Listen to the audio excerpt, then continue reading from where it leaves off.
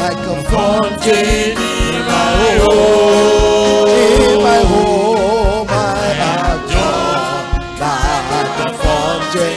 I have joy, like a fountain. I have joy, like a fountain in my home. I have joy, like a fountain. I have joy, like a fountain. I have joy, like a fountain in my home. Oh, I have joy, like a fountain. I have joy, like a fountain. I have joy, like a fountain in my home. Sing it now. I have joy, like a fountain. Sing it now. I have joy, like a fountain. I have joy, like a fountain in my home. I have joy, like a fountain. I have joy, like a fountain. I have joy. Listen. I have joy, like a fountain. I have joy, like a fountain. I have joy, like a fountain in my home. I have joy, like a fountain. I have joy, like a fountain. I have joy, like a fountain in my home. I have joy. Joy like a fountain. I have joy like a fountain. I have joy.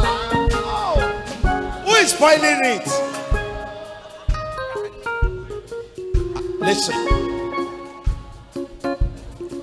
I have joy like a fountain. I have joy like a fountain. I have joy like a fountain in my home. I have joy like a fountain. I have joy like a fountain. I have joy like a fountain in my home. I have joy. It's springing forth like a fountain. I have joy like a fountain in my home. I have joy like a fountain. I have joy like a fountain. I have joy like a fountain in my home. I have joy. I have joy like a fountain. I have joy like a fountain. I have joy like a fountain in my home.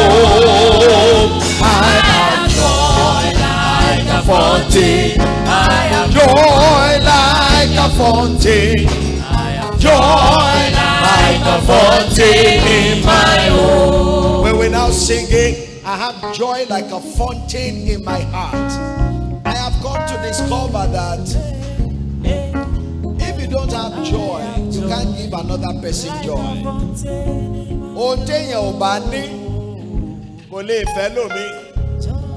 Tó bá ti láyọ̀ lọ́kàn rẹ̀, o lè fáwọn ẹlòmíì láyọ̀.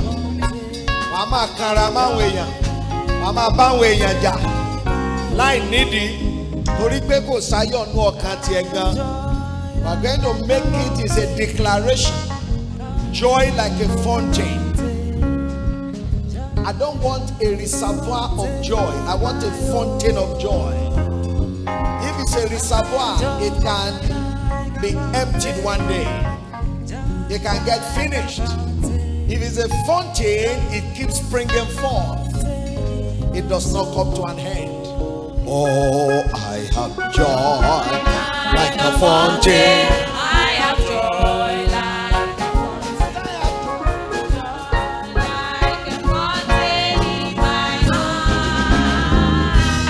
I have joy a fountain. I have joy like a fountain. I have joy like a fountain in my heart, in my heart.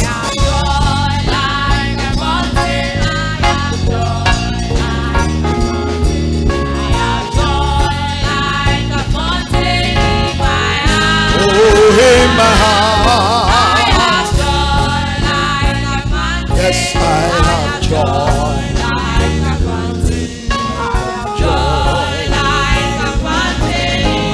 Oh, in my heart, I have joy like a unspeakable joy, like a fountain. I have joy like a fountain in my heart.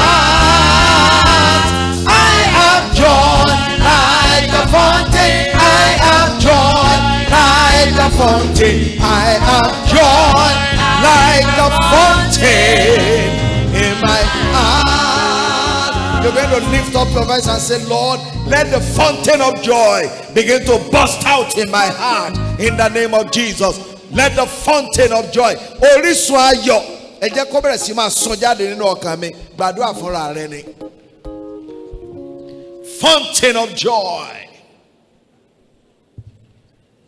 Fountain of joy in my heart, in my home. Lord, let it begin to spring forth. Let it begin to spring forth. Get Olúwa sí orísun ayọ̀. Ṣí sílẹ̀ nínú ọkàn mi. Kí n lè fún ọkọ mi láyọ̀, kí n lè fún ìyàwó mi láyọ̀, kí n lè fún àwọn òbí mi láyọ̀. Orísun ayọ̀ ó yá ṣí nínú ọkàn mi. Somebody is praying. Lebeko steni andaba. Lord, let the fountain of joy, let it open up inside my heart, that may become a giver of joy to everybody that surrounds me. Joy to my wife, joy to my children, joy to my in-laws, joy to my siblings. Lord, make me a fountain of joy. Thank you, mighty God. In Jesus' mighty name, we all pray. Olúwa, èèyàn tí ó láyọ̀ kò lè fẹ́ lómi láyọ̀. Mo dúró bí ikọ̀ àti ìríjú Ọlọ́run alààyè lálẹ́. Mo sọ tẹ́lẹ̀ sí ayé ẹnìkọ̀ọ̀kan tó ń ṣe àmì nínú ìpàdé yìí. Orísun ìbànújẹ́ nínú ilé yín ó yá kó gbẹ dànù. Orísun ìbànújẹ́ nínú ọkàn rẹ lórúkọ Jésù ó yá kó gbẹ dànù. Orísun ayọ̀ ó yá kó ṣí sílẹ̀. Ọlọ́run ẹ ṣé ní orúkọ Jésù Kristi Olúwa wa. Hallelujah. Please ẹ jẹ́ kí a jókòó. New wine in your home. New wine in your marriage. Wine titun nínú ilé yín. Wine titun nínú ìgbéyàwó yín. A ti ṣàkíyèsí wípé wine dúró fún ayọ̀.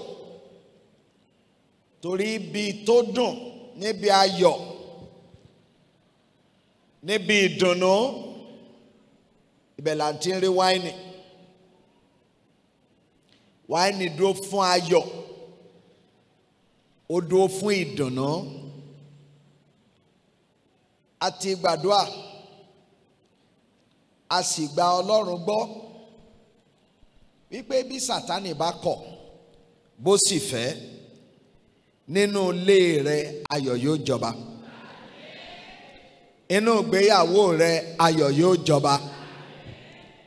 A ti rí wípé Jésù ní orísun ayọ̀ tí kìí tán. Ó ní orísun ayọ̀ tí kìí gbẹ. ṣùgbọ́n a rí wípé kì í ṣàyọjú ràn ibi tí wọn bá pè sí kò ní lọ bẹ̀. A rí inú Jòhánù orí kejì wípé wọ́n pè síbi ìgbéyàwó wọn ni ìní ò jẹ́ kí ayẹyẹ wọn kó di yẹ̀yẹ́. We saw in John chapter 2 that Jesus is the fountain of new wine, is the giver of new wine. And we saw that Jesus, one thing about him is that he does not poke nose into affairs of people. If he's not invited, he doesn't come in. So in John chapter 2, we saw that they invited him to the wedding, and Jesus was there. And we said they were very fortunate that Jesus was there, because if Jesus had not been there, their celebration would have ended in disgrace and shame. Torí pé Jésù wà ńbẹ̀, ó ní ó jẹ́ kí ayẹyẹ wọn kó di yẹ̀yẹ́. A sì sọ pé ó wà ńbẹ̀ torí wọ́n pè é síbẹ̀ ni. Àkíyèsí lánàá wípé Jésù Kristi táwọn à ń sọ yìí, tó bá ti fẹ́ fún yàn ní wáìnì titun, ó nílò ìgò titun. We said if Jesus is going to give us new wine, and the wine will not be wasted, Jesus will need new bottles. Because when we read in the book of Luke, we saw that if you put new wine into old bottle, you will rent the bottle. The bottle will be broken and the wine will be lost. So new bottle is needed for new wine to be held. So a rí wípé a nílò ìgò titun. Ọlọ́run sì sọ fún wa lánàá wípé ìwọ gan ó ní ìgò titun yẹn. A sì lè di ìgò titun tá a bá bọ́ ògbólógbòó ọkùnrin nì sílẹ̀. We saw yesterday from the book of Ephesians chapter 4, from verse 17 to verse 32, where it ended, that you cannot become the new bottle that will take the new wine that God wants to release, except you have put off the old man with his deeds. I remember that we said you are not just putting up the deeds of the old man, but you need to also put off the doer, which is the old man, the flesh. Aṣọ wípé, kìí ṣe wípé ìṣe ògbólógbòó ọkùnrin nìkan la bọ́ sílẹ̀. A tún gbọ́dọ̀ bọ́ ògbólógbòó ọkùnrin ní gangan tó ń ṣe àwọn iṣẹ́ yẹn, a gbọ́dọ̀ bọ́ sílẹ̀. Ńgbà bá bọ́ ọ́lẹ̀, ó ní ayé wa yóò wá di ayé ọ̀tun, torí pé bá a bá ti bọ́ kan, a tún gbé ọ̀kan wọ̀. When we are reading that Ephesians chapter 4 from verse 17, we saw that when we put up the old man, the Bible says we put on the new man that is created after the image of Christ. So, àgbé ẹni ọ̀tun ni wọ̀. Èyí tá ti ṣe ẹ̀dá rẹ̀ gẹ́gẹ́ bí àwòrán Kristi. Kristi ó wá máa gbénu wa, á wá di ẹni ọ̀tun. Ìgò ọ̀tun, èyí tó lè gba wáìnì titun tí Kristi tó fẹ́ ṣe. Hallelujah. Hallelujah. Lálẹ́ yìí bí a ṣe ń tẹ̀síwájú, mo fẹ́ ṣe àtẹnumọ́ bí a ó bá ní wáìnì titun. I will be speaking about if we are going to have the new wine. If you will have the new wine in your home. New joy. New peace. New tranquility. New unity. New togetherness. Bí a bá ní wáìnì titun, ayọ̀ titun, ayọ̀ tí kìí ṣá nínú ìdílé wa, kí ló gbọ́dọ̀ ṣẹlẹ̀? Ẹ jẹ́ á padà sínú ìwé Jòhánù orí kejì. We are returning tonight to St. John, the 2nd chapter. If we'll experience the new wine, in our home. Okamite kọ́kọ́ gbàdúrà náà. Ọkọ rẹ yóò fún ọ láyọ̀. Ìyàwó rẹ yóò fún ọ láyọ̀. Àwọn ọmọ rẹ yóò fún ọ láyọ̀. In the name of Jesus Christ. Bàbá ní ayọ̀. Ètí ṣe wáìnì títún tí Jésù ń fi fúnni. Kí ni yóò ṣẹlẹ̀? Ẹ jẹ́ kí n kọ́kọ́ ní ká ṣe àkíyèsí wípé tá a bá sọ pé wáìnì ti di ògbólógbò, bó ní ògbólógbò wáìnì ṣe rí? Bóyá kí n tiẹ̀ kọ́kọ́ sọ yẹn kí n lè sọ tẹ́lẹ̀ sí ayé wa àti ìdílé wa. When wine becomes old, what happens to the wine? Gbogbo èèyàn wípé bí wáìnì bá ti di ògbólógbò, a máa sọ àwọ̀ rẹ̀ nù. Ẹ wí dáadáa. Tí wáìnì bá ti di ògbólógbò, kí ni ó ṣẹlẹ̀? Àwọ̀ rẹ̀ yóò ti change. When wine becomes old, the color would have changed. You know that one of the things that make people to want to drink wine is the color of the wine. The color is attractive. When Solomon was describing it in the book of Proverbs, he said the color of wine. Ní generation tiwa yìí, wine oríṣiríṣi color ló wà, àbí bẹ́ẹ̀ kọ́? Tẹ́lẹ̀ tí wọ́n bá sọ pé wine color ṣé àyí kíni náà? Sọ́fẹ̀jọ wine ẹ sọ̀rọ̀. Ṣùgbọ́n ṣé gbogbo wine ní ìsinsẹ́ color wọn rè? Ẹ dáhùn. Irú color wine wo lẹ tún ti rírí? Blue náà tún wà. Wine náà sì ni. Now, wine máa ń ní color kí ó bá lè attract èèyàn. Ṣé ẹ rí bí ìgbéyàwó èèyàn tí ò bá ti láwọ̀ mọ́ kì í wuni mọ́? Kí ni mo wí náà? Ẹ bá ń wí tí mo wí. Tí ò bá ti ní àwọ̀, tá a bá ti sọ pé ẹ wo ó tiẹ̀ ti sú mi, ó tiẹ̀ ti yọ lọ́kàn mi, àwọ̀ rẹ̀ ti ṣe kíni? Àwọ̀ yẹn ti lọ. Ẹ jẹ́ n gbàdúrà fún yín ná. Ìdílé rẹ kò ní sọ àwọ̀ nù. Ìgbéyàwó rẹ ò ní sọ àwọ̀ nù. Tí ìgbéyàwó rẹ bá ń wu àwọn ènìyàn, tí wọ́n ń fi ìgbéyàwó rẹ tọrẹ àbí tọrọ, torí wípé kò tí ì sọ àwọ̀ nù ni. Táwọn èèyàn bá sọ pé ìwọ náà ẹ jẹ́ kí tiwa náà rí bíi tàwọn Reverend Michael lágbára Ọlọ́run, Olúwa jọ̀ọ́ o, Olúwa jọ̀ọ́ o. Ìgbéyàwó rẹ̀ láwọ̀ ló jẹ́ kó máa attract àwọn èèyàn. Ó ṣeni láàánú wípé nínú ayé tá a wà yìí, ọ̀pọ̀lọpọ̀ ìgbéyàwó àwọn ènìyàn ló ti sọ àwọ̀ nù. Nítorí pé wáìnì ìgbéyàwó wọn ti di ògbólógbò. Ẹni tó wà nínú ìgbéyàwó yẹn gan, ìgbéyàwó yẹn ti sú, kò wù mọ́. Àwọn ọmọ rẹ̀ gan, ìgbéyàwó bàbá àti ìyá wọn ó ti sú wọn, wọn ò kàn lè sá kúrò nílé ni. Àwọn òbí tí wọ́n ń wò wọ́n ó ti sú wọn, wọn ò kàn lọ sọ pé kẹ́rù rẹ kó o máa padà bọ̀ wálé ni.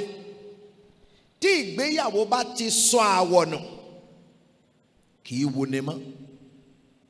When marriage has lost its color, when the wine in marriage has become old wine, the marriage will no longer be attractive. It will not be attractive to the people that are inside the marriage. It will not be attractive to their children. It will not be attractive to their parents. It will not be attractive even to their friends. If your marriage is no longer attractive, If people can look at your marriage and pray that they desire to have a marriage like your own, it is because the color of your marriage is gone. Olúwa tó rán mi sí yín tó sì wà nínú ìsìn yìí, gbogbo ìgbéyàwó tó ti sọ àwọ̀ wọn nù, Olúwa yóò dá àwọ̀ padà. Ìgbéyàwó yẹn yóò wù ní lẹ́ẹ̀kan sí i. Nǹkan kejì, ẹ wí pé bí wáìnì bá ti di ògbólógbòó, ẹ wí sókè, ẹ wí pé a máa sọ adùn rẹ̀ nù. The taste will be lost. The older the wine becomes, the tasteless it also becomes. In fact, ó lè má jẹ́ pé yóò sọ adùn nìkan kọ́, ṣùgbọ́n ó lè ti kan kó wá di pé ni ó bá mú Ọlọ́run má jẹ́ ó ṣàìsàn. The taste is lost. Kò ní dùn mọ́. Ẹ jẹ́ n gbàdúrà fún ẹnìkan tó rí àmì ṣe. Ìgbéyàwó rẹ yóò máa dùn sí ni. Mo ní yóò máa dùn sí ni. Ìdílé rẹ yóò máa dùn sí ni.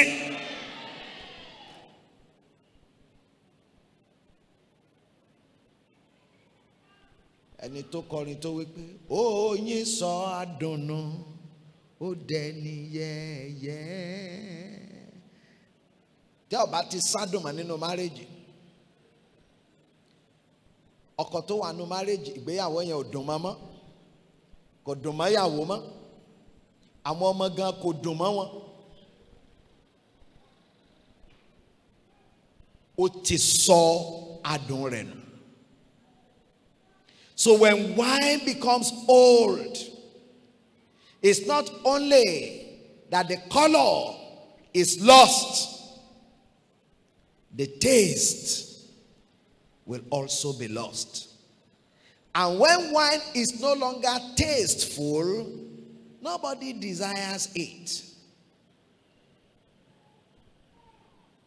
Tí a bá ti ní adùn mọ́, kò sẹ́ni ó fẹ́ mu.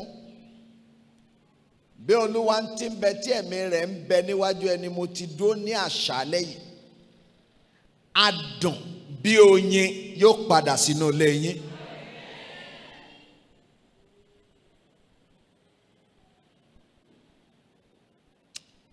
Bẹ́ẹ̀ ni yóò rí lórúkọ Jésù. Bí èyí yóò bá wá ṣẹlẹ̀, tá ní ìgbéyàwó tó ládùn, tá ní ìgbéyàwó tó láwọ̀ tó wuni, tá ní ìdílé tó ládùn, tá ní ìdílé tó láyọ̀ tó sì láwọ̀ tí ń sì ń wuni, kí la gbọ́dọ̀ ṣe àkíyèsí. Jòhánù orí kejì.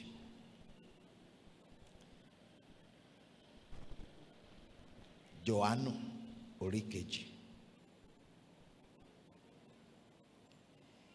À ń kà láti ẹsẹ̀ ìkíní. Jòhánù orí kejì. À ń kà láti ẹsẹ̀ ìkíní.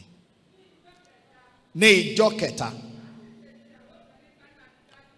à ń ṣe ìgbéyàwó kan Kánà àti Gálílì.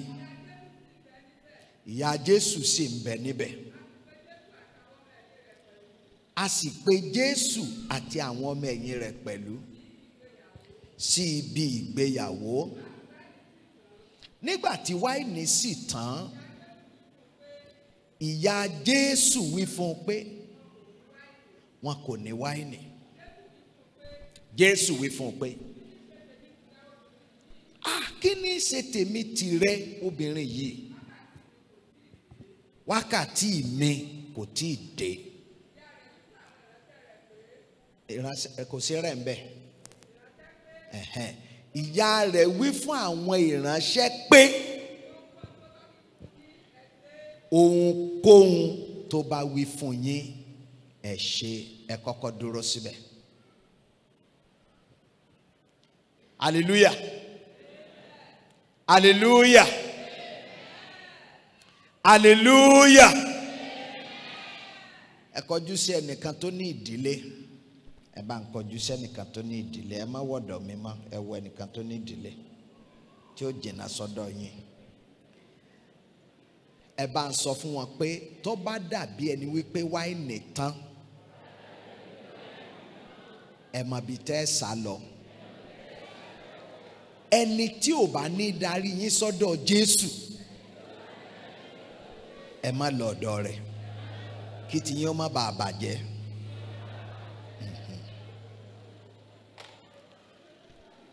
Jẹ́ n gbàdúrà fún yín tí ẹ ò ní bàjẹ́.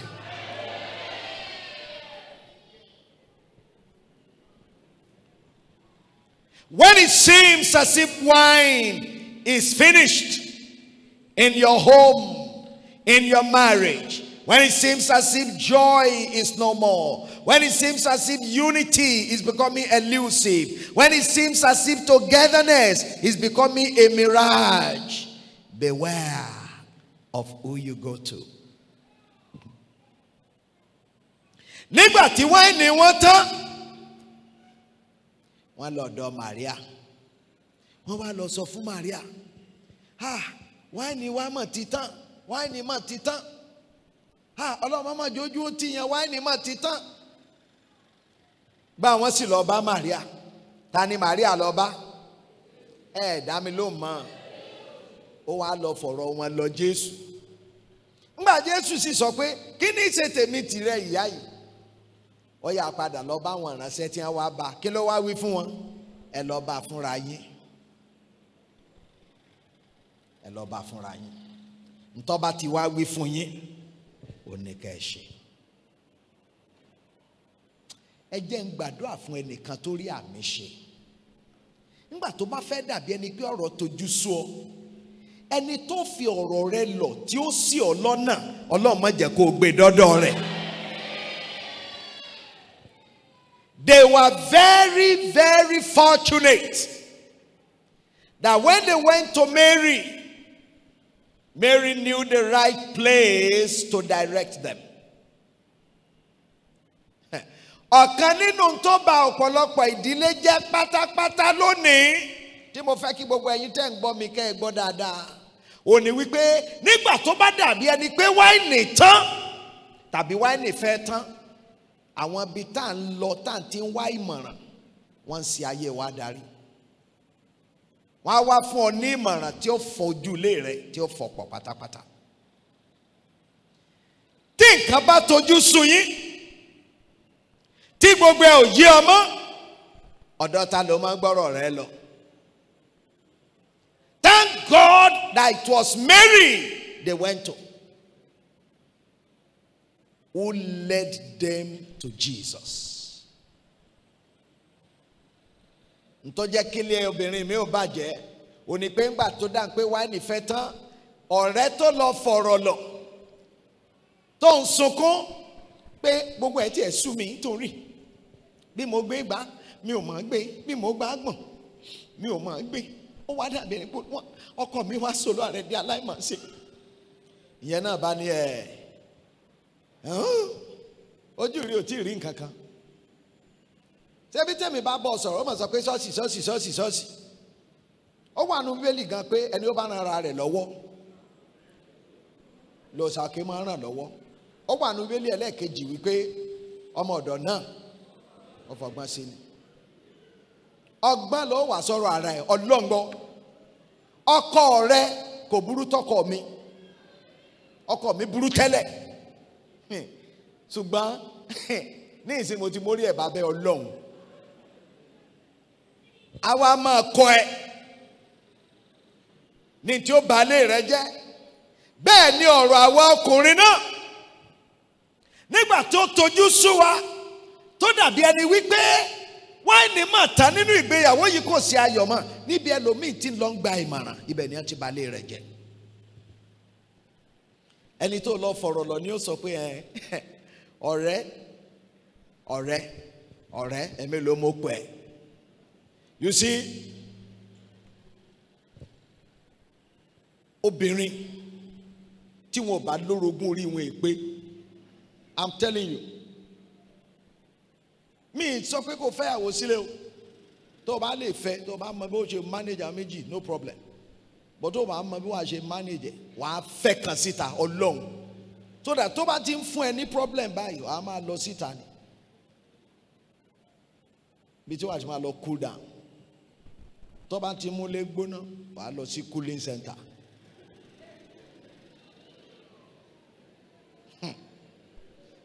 Yẹn náà wá ní but mi ò like ìṣekúṣe. Ó ní ìṣekúṣe kọ́ náà ń pè yẹn. Kò sí bí wọ́n ṣe lè máa la ọbẹ̀ kan náà lójoojúmọ́ kó mọ́ sunyàn ọlọ́ngbọ̀.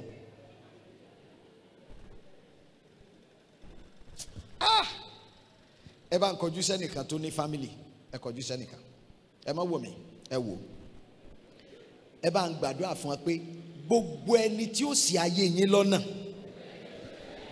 tẹ́ ń bá rìn, Olúwa kó pín yín níyà pẹ̀lú rẹ̀. Àtẹ̀yìn ọ̀dọ́ náà, ohun tó bá yí ọ̀dọ́ mi jẹ́ làwọn tí ń dá nímọ̀ràn.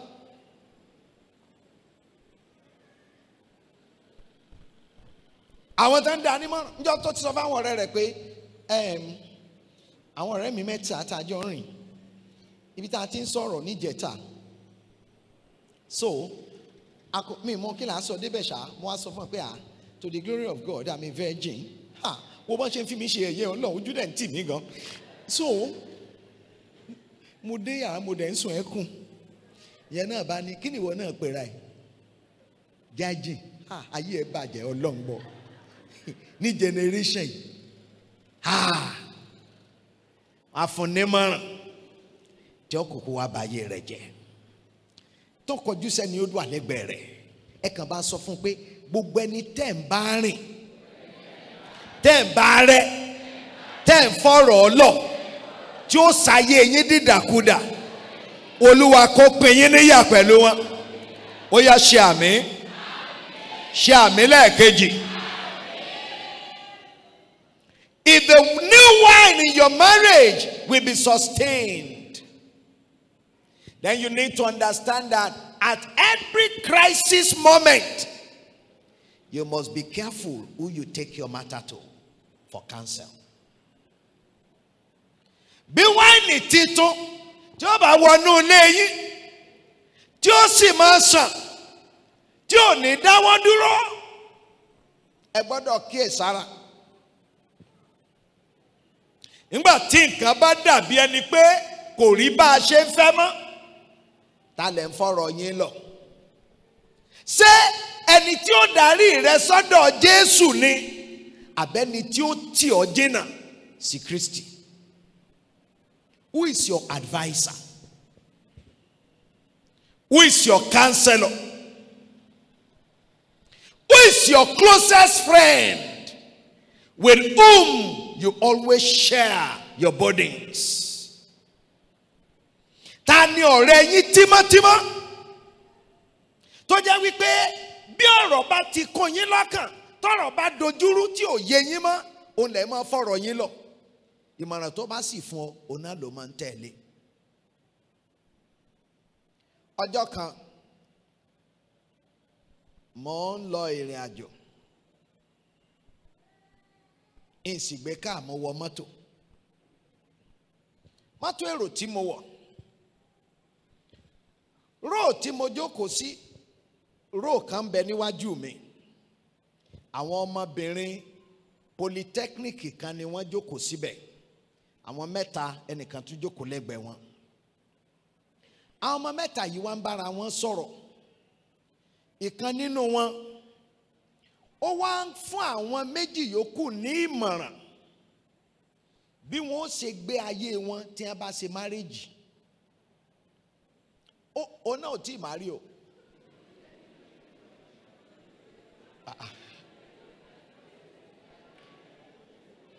No, ẹ má fi rẹ́rìn. Ó ń sọ̀rọ̀ nínú rírí. Bí ó bá sá máa rí, ó ti bá àwọn tó máa rí gbé. Sẹ́rí gbogbo ẹ̀yin tẹ́ ń wò mí tẹ́ ẹ ti rí ìrìkúrì, tí ó jẹ́ kẹ́ ẹ máa ṣàṣìṣe, ẹ̀mí mímọ́ kó parẹ́ lọ́pọlọ yín. Ó wá ń sọ fún àwọn yẹn pé àwọn ọkùnrin burú o. Ọ̀pọ̀lọpọ̀ àwọn ọkùnrin ni wọ́n háwọ́ tán háwọ́ gan. But ọ̀dọ̀ sista mi tí mo gbé, mo ti kọ́ ẹ̀kọ́ gan. Ọkọ wọn háwọ́, but sista mi mọ bó ṣe máa ń gé. Ó máa ń gé mọ́lẹ̀ ni. Kò sí bí ọkọ sista mi ṣe lè rán sista mi níṣẹ́ pé kó bọ̀ ra something. Ó kéré jù pátá, sista mi máa yé ayọ̀ ń bẹ̀. Ó kéré jù bírèsíà. Ó sábà bí ṣe ń gé, yóò gé ni. Èmi ti kẹ́kọ̀ọ́ Ọlọ́run gbọ́. Mo sáà wá tẹ́tí lẹ́pẹ́ tó. Ẹ̀kọ́ wo ló kọ́ ná? Bí ó ṣe máa gé. Tí ó máa gé. Àwọn èèyàn wá ń ṣe mo kọ́ òun pé ṣe ń dá sí ni. Àbí kí n máa gbọ́ chapter 2. Yọ́ máa gé. Àwọn wo ni olùbádámọ̀ràn rẹ̀? Àwọn tó ń tì ọ́ sọ́dọ̀ Kristi ni àbáwọn tó ń tì ọ́ kúrò ní ọ̀dọ̀ rẹ̀? A sì mọ̀ wípé níbi tó ti rí ojútùú sí ìṣòro rẹ̀, níbi tí wáìnì titun yóò sì ti wá, ọ̀dọ̀ rẹ̀ ni. Abájọ tí olórin wa sọ wípé n ó sùn mọ́ Ọlọ́run, n ó sùn mọ́ ọ. Bó tilẹ̀ ṣe pọ́njú, bó tilẹ̀ ṣe pọ́njú, ló mú mi wá, ló mú mi wá. Síbẹ̀ orin mi jẹ́ síbẹ̀ orin mi. N ó sùn mọ́ Ọlọ́run. Ọlọ́run ó sùn mọ́ ọ. Ọlọ́wàásù ní ṣọ́ọ̀ṣì kan níjẹ̀bú. A sì sọjí láàárọ̀, a sì nírọ̀lẹ́. Gbọ́dọ̀ àárọ̀ Monday. Èmi tẹ̀ sí jókòó nínú sitting room. Àti pastor à ń sọ̀rọ̀. Lóbìnrin kan wa mọ́tò dé.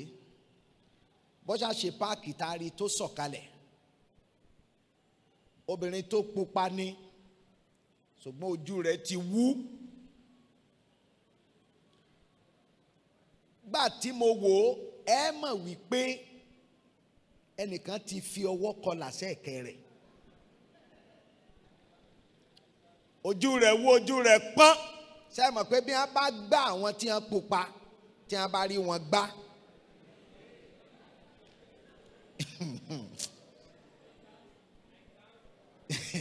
Tí wọ́n bá rí wọn gbá, yóò hàn dáadáa. Bó ṣe sọ̀kalẹ̀ ní sunkún. Madam, kí ló dé? Ó lọ́kọ òun ni o. Ó lọ́kọ òun ló lù òun o. Mo ní láàárọ̀ Monday. Wọ́n ń lù yàn láàárọ̀ Monday.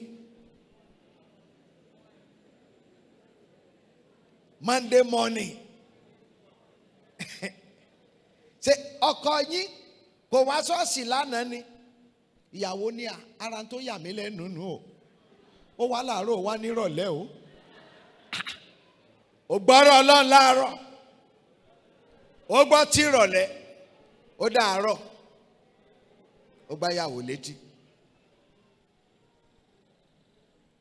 Mo ní níbo ló wà? Ó ní bẹ́ńlé. Pásítọ̀ ẹ̀jẹ̀ á lọ. La bá gbéra. Ngbà délé wọn. Bọ́kọ ṣe rí mi lọ́ọ̀kan pẹ̀lú pásítọ̀, ọkọ bá ń rẹ́rìn. Mo ní ìwọ ọkùnrin burúkú yìí. Ẹ̀rín jàtijàti wo ló wà rìn? Ṣé wọ́n ló gbá èèyàn létí tí ìlà sì kọsẹ̀ ẹ̀kẹ́ rẹ̀?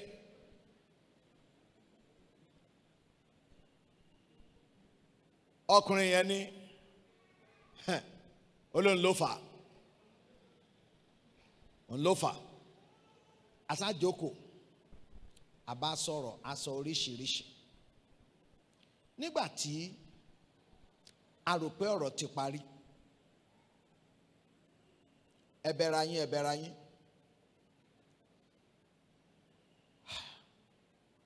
Ìwọ ìyàwó, wá go. This is after 8.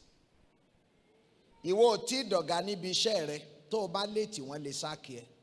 Ọ̀gá lọkọ rẹ, ńgbọ́ ọba wù ló lè débi iṣẹ́. Bọ́ sínú ilé, lọ fomi bọ́ ojú kó o fi powder, kó o fi pàlà rẹ, kó o wá máa lọ bí iṣẹ́ rẹ. Ṣùgbọ́n ó gbé àwa padà sí ibi tó ti gbé wa wá. Nígbà tí ń gbé wa lọ lójú ọ̀nà, mo wá sọ fún obìnrin yìí wípé níwọ̀n bá àkókò tí mo fi bá ìwọ àtọkọ rẹ sọ̀rọ̀, mo ti rí wípé àlàáfíà lé yín kìí sọwọ́ ọkọ rẹ ló wà, ọwọ́ rẹ ló wà. Ó ní kí nìdí? Mo ní ọkọ tí mo rí yìí, ó lágídí débi wípé tí ìwọ torí rẹ bá wálẹ̀, ìwọ ló mú balẹ̀. Jẹ́ kí Ọlọ́run ó ṣiṣẹ́ lórí rẹ. Ló bá ní, ẹ jọ̀ọ́ sà, mi ìfẹ́ gbọ́ ìwàásù mọ́. Mi ìfẹ́ gbọ́ ìwàásù mọ́ torí gbogbo tó ń ṣẹlẹ̀ yìí kìí ṣe ẹ̀bi ẹ̀, ẹ̀bi mi ni. Èmi ni mo fi ìyà jẹ ara mi. Mo ní bó o ní, bíi ti báwo? Ó ní àwọn ọ̀rẹ́ mi ti sọ fún mi tipẹ́tipẹ́ nítorí ẹ̀ kí n ṣe fún un. Èmi ni mò ń sọ pé torí mo jẹ́ Christian, mo jẹ́ Christian, but mo ti make up mind mi, màá ṣe ni. Ó ní kí wọ́n ní ó ṣe. Ó kọ́ dákẹ́. Kí wọ́n ní ó ṣe. Ó ní màá sọ di gbẹ̀wù dání ni. Màá sọ di gbẹ̀wù dání. Ẹ dákun, kí ni ń jẹ́ gbẹ̀wù dání? No, ẹ ṣàánú mi náà. Kí ni ń jẹ́ gbẹ̀wù dání? Ẹ tí ó bá sọ̀rọ̀ kó náwó ni ẹ ń fẹ́ general. Kí ni ń jẹ́ gbẹ̀wù dání? Ẹ mọ̀. Yes, baba, ẹ ṣeun jàre. Yóò sọ di ọ̀dẹ̀. Yóò sọ di ọ̀dẹ̀. Gbẹ̀wù dání, ó lóun ó sọ di gbẹ̀wù dání. Mo wá kọjú sí pásítọ̀ rẹ̀. Mo ní pásítọ̀, ẹ gbọ́ ọmọ ìjọ yín. Yóò sọ ọkọ rẹ̀ di gbẹ̀wù dání. You know, if I tell you the transliteration of gbẹ̀wù dání, it will shock you. Not the translation, transliteration of gbẹ̀wù dání. You know that it actually, simply, it means hold the clothes. Tẹ́ ẹ bá mọ̀ túmọ̀ gbẹ̀wù dání, ẹ jẹ́ n sọ fún yín.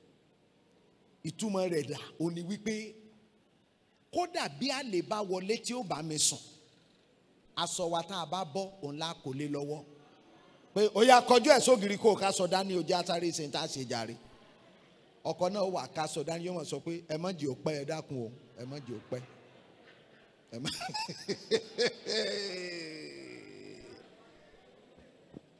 Ó ní àwọn ọ̀rẹ́ mi wọ́n ti sọ yẹn fún mi tipẹ́. Ọkàn mi béèrè.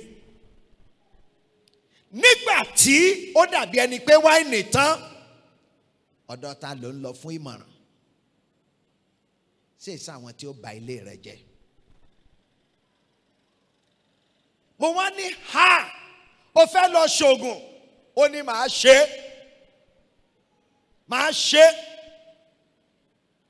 So ẹ̀yin màmá mélòó lẹ́ ń wò mí ní ìsìn tẹ́ ẹ ti fògùn dé ọkọ yín mọ́lẹ̀? Ẹ tú lálẹ́ yìí o.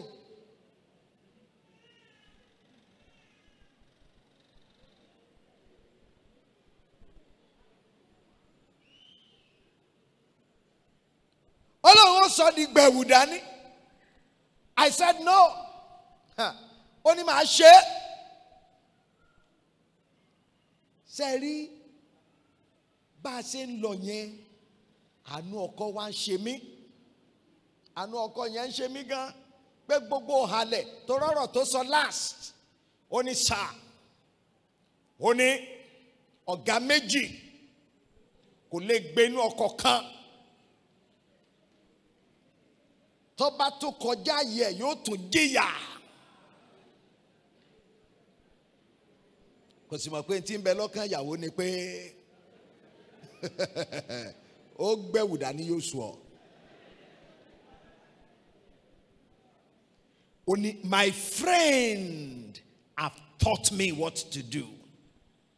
I was the one who refused to do it.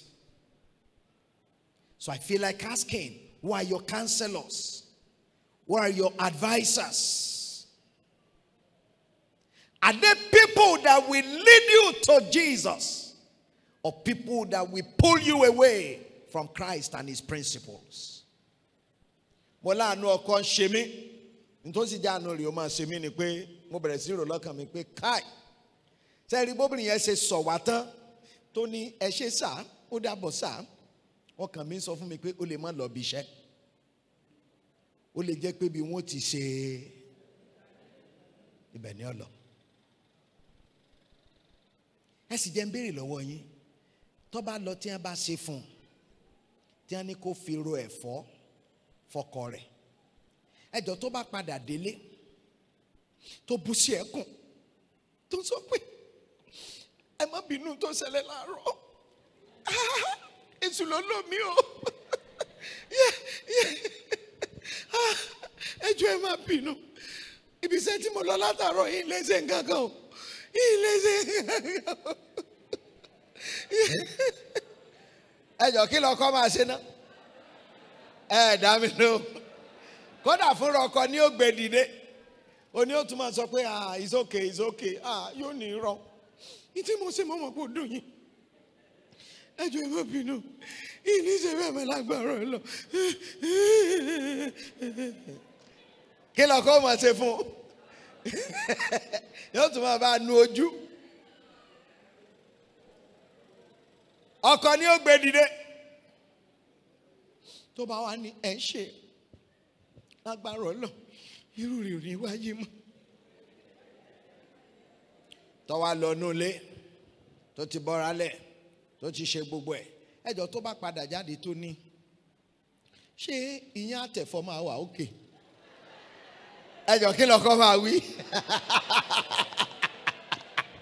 Gọ́ọ̀sọ̀ ni.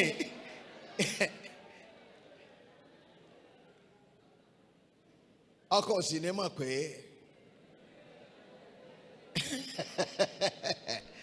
ẹ̀fọ́ gbẹ̀wù dání ni.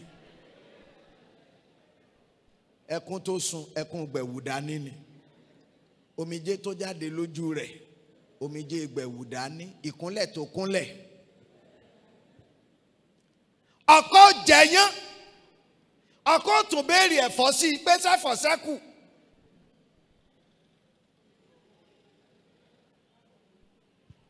Ta ni ń dá ọ nímọ̀ràn? Who are your counselors?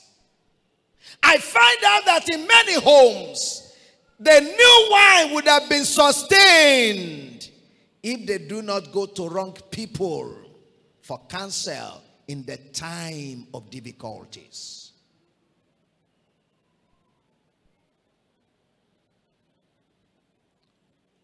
Àwọn ènìyàn yìí wọ́n sáré lọ sọ́dọ̀ Maria. A dúpẹ́ pé Maria kò ṣì wọ́n lọ́nà. Maria darí wọn kí wọ́n lọ sọ́dọ̀ Jésù. Ẹ bá mi kọjú sẹ́ni tó jókòó tì yín. Ìbá àjọkùnrin ìbá àjọbìnrin. Ẹ bá ń sọ fún wa pé gbogbo ìmọ̀ràn tó bá ti lòdì sí ọ̀rọ̀ Ọlọ́run, gbogbo ìmọ̀ràn tí ó bá ti mú yín kọ̀yìn sí Jésù, ẹ sá fún. Yes, you must run away from such counsel. So Mary led them to Christ. But did you notice what Mary said? Let's look at the Bible. Verse 5. Ẹsẹ̀ ìkarùn. Ìyá rẹ̀ ó wá wí fún àwọn ìránṣẹ́ pé ohunkóhun tí ó bá wí fún yín ẹ ṣe. Hallelujah. Ohunkóhun tí ó bá wí. Gbogbo èèyàn wí tẹ̀lé mi wípé bí a ó bá ní wáìnì títún tí kìí tán, Jésù gbọ́dọ̀ máa sọ̀rọ̀ nínú ilé wa. Sọtẹ́lẹ̀ sí àwọn èèyàn méjì wá kàn bá mi sọtẹ́lẹ̀ ni pé Jésù ò ní dákẹ́ lórí ọ̀rọ̀ ayé yín.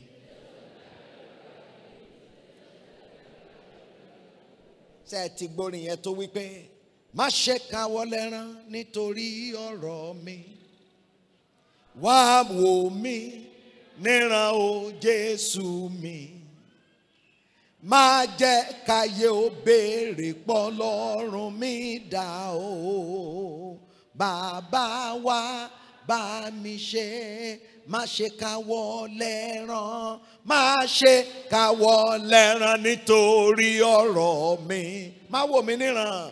Má wò mí níran o Jésù mi. Má jẹ́ káyé ó béèrè. Má jẹ́ káyé ó béèrè pọ̀ lọ́rùn mi dá o. Bàbá wa bá mi ṣe. Ọkàn mi súre fún ẹnìkan tó lè ṣe àmì. Lórí ọ̀rọ̀ ayé rẹ, Jésù ò ní dákẹ́. Lórí ọ̀rọ̀ ìgbéyàwó rẹ, Jésù ò ní dákẹ́. Lórí ọ̀rọ̀ ìdílé rẹ, Jésù ò ní dákẹ́. Listen, when the woman said whatsoever he says, that means that number one, the solution to this crisis is in Jesus speaking. If he refuses to speak, nothing will happen. Ojútùú sí ìṣòro yìí ó kọ́kọ́ wà lórí kí Jésù ó tiẹ̀ sọ̀rọ̀. Tí ò bá sọ̀rọ̀, ọ̀rọ̀ yín ò lè yanjú. Sọ ẹni tó kọrin wípé sọ̀rọ̀ Olú ọ̀run sọ̀rọ̀, sọ̀rọ̀ kógo rẹ̀ búyọ. Bàbá sọ̀rọ̀ sáyé mi o.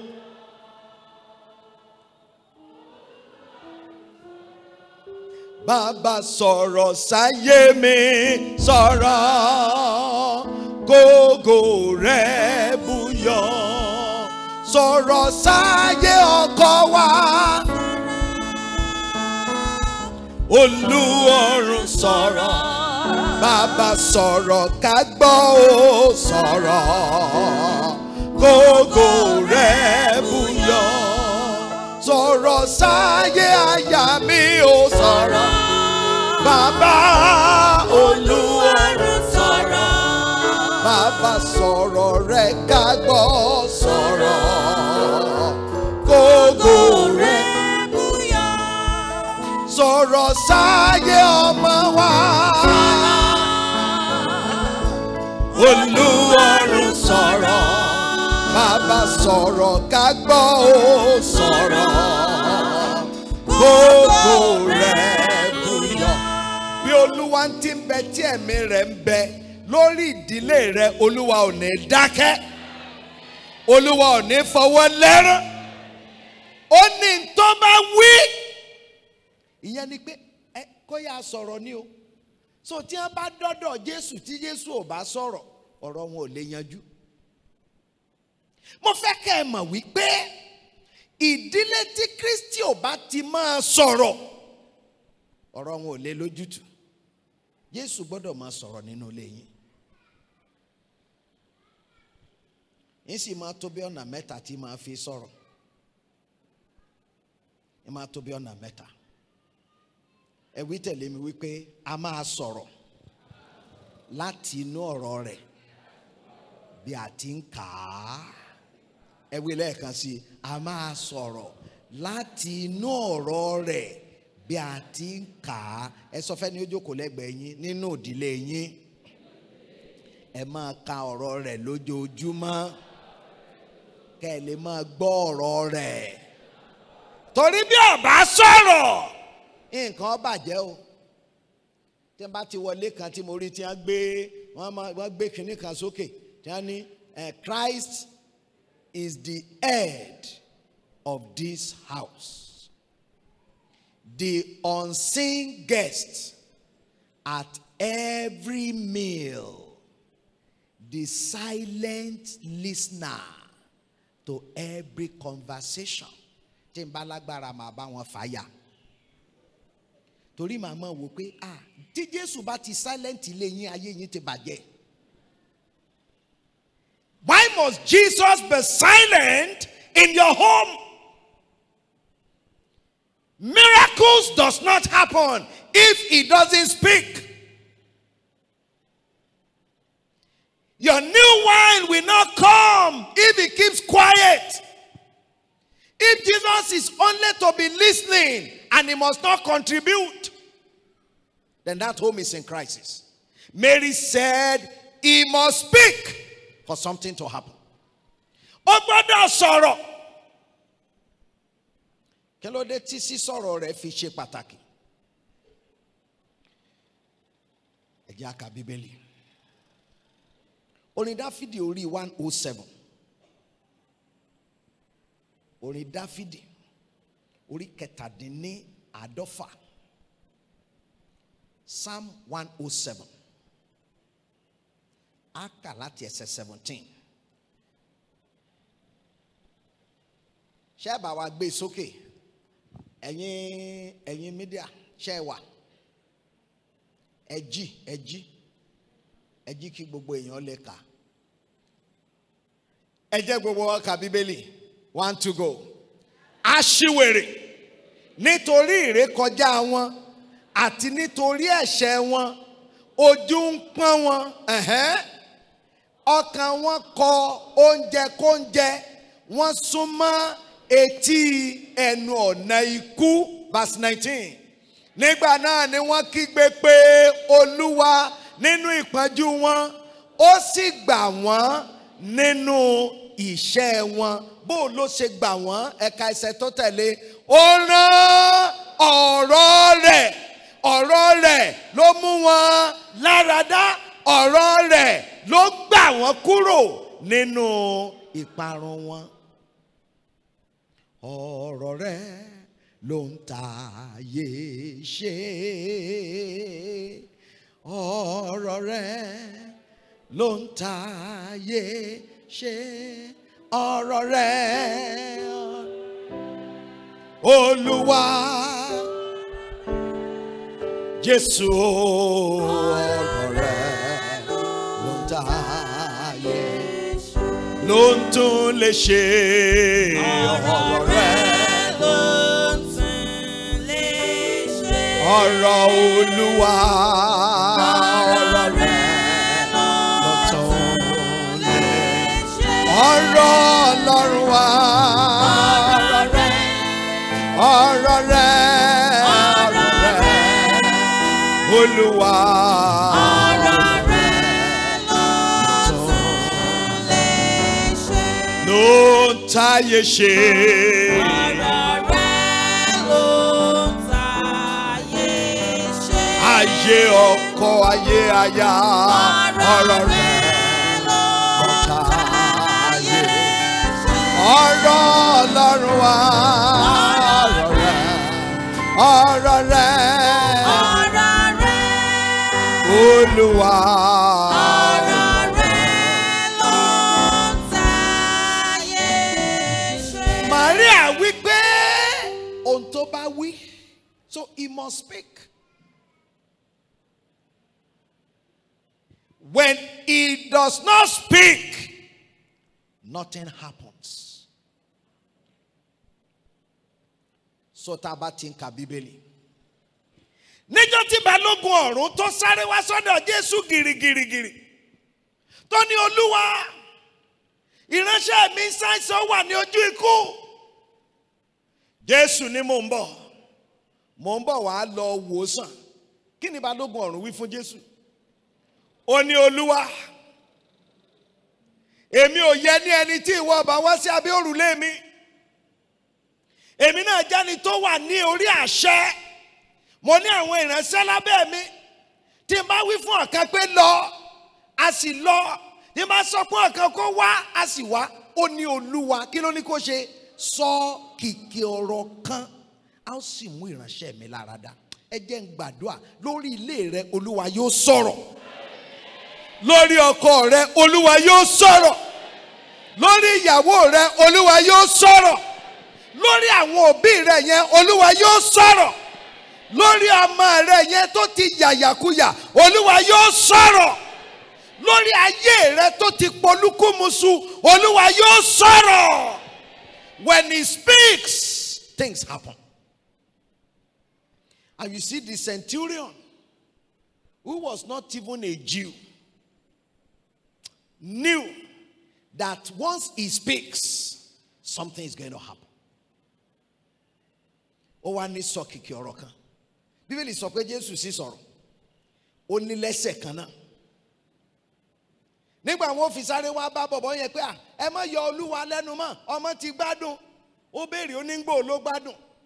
Nígbà wọn sọ àkókò fún, ó jẹ́ àkókò tí Jésù sọ̀rọ̀ yẹn gangan. Ẹ jẹ́ n gbàdúrà, kò ní dákẹ́ lórí ọ̀rọ̀ yín. Kò ní fọwọ́ lẹ́rán lórí ọ̀rọ̀ yín.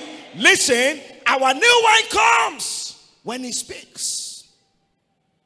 Bó sì ti sọ pé a máa bá wa sọ̀rọ̀ nígbà tá à ń ka ọ̀rọ̀ rẹ̀. Hallelujah.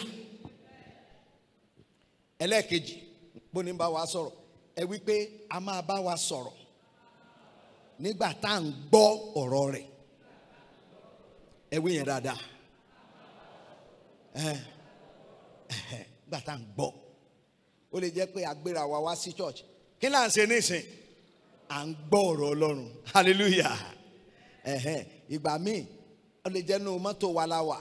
À ń play cassette. À ń gbọ́ ọ̀rọ̀ Ọlọ́run. A lè jókòó nínú ilé bí tọkọ-tìyàwó ká gbé CD ká máa gbọ́ ọ̀rọ̀ Ọlọ́run. Ẹ máa gbọ́ ọ̀rọ̀ rẹ̀. Nítorí pé nípa gbígbọ́ ni ìgbàgbọ́ fi ń wá. Faith cometh by hearing the word of God. Ń bá wa sọ̀rọ̀ lọ́nà kẹta. Ẹ wí pé a máa bá wa sọ̀rọ̀ nípa ìmísí ẹ̀mí mímọ́. Ẹ wí dáadáa, a máa bá wa sọ̀rọ̀ nípa ìmísí, inspiration of the Holy Spirit. So ó dáná mélòó? Èwo la àkọ́kọ́? Nípa kíka ọ̀rọ̀ rẹ̀. Kíka ọ̀rọ̀ rẹ̀. Sẹ́rí gbogbo ẹ̀yin tẹ́ kí n ka ọ̀rọ̀ Ọlọ́run. Tó yẹ pé gbogbo ọjọ́ ayé yín kẹ́ ka Facebook. Kílẹ̀ tó ń ka. WhatsApp. Twitter. Instagram. Ibi tó ń lo gbogbo ayé rẹ̀. Tó bá ti wá di kó ka Bible tó bá ìkàlà méjì. Ó yìí máa ń yan. Ìjọ tó bá tiẹ̀ wá gbé Bíbélì tó bá jẹ́ pé àwọn ibi tó fẹ́ kà, àwọn ibi tí wọ́n ti ń kọ, àti àwọn Pẹ́rísì, àti àwọn Jẹ́búsì, àti àwọn àwa sọ pé ìwọ lọ kí ni tó máa gbogbo ilé.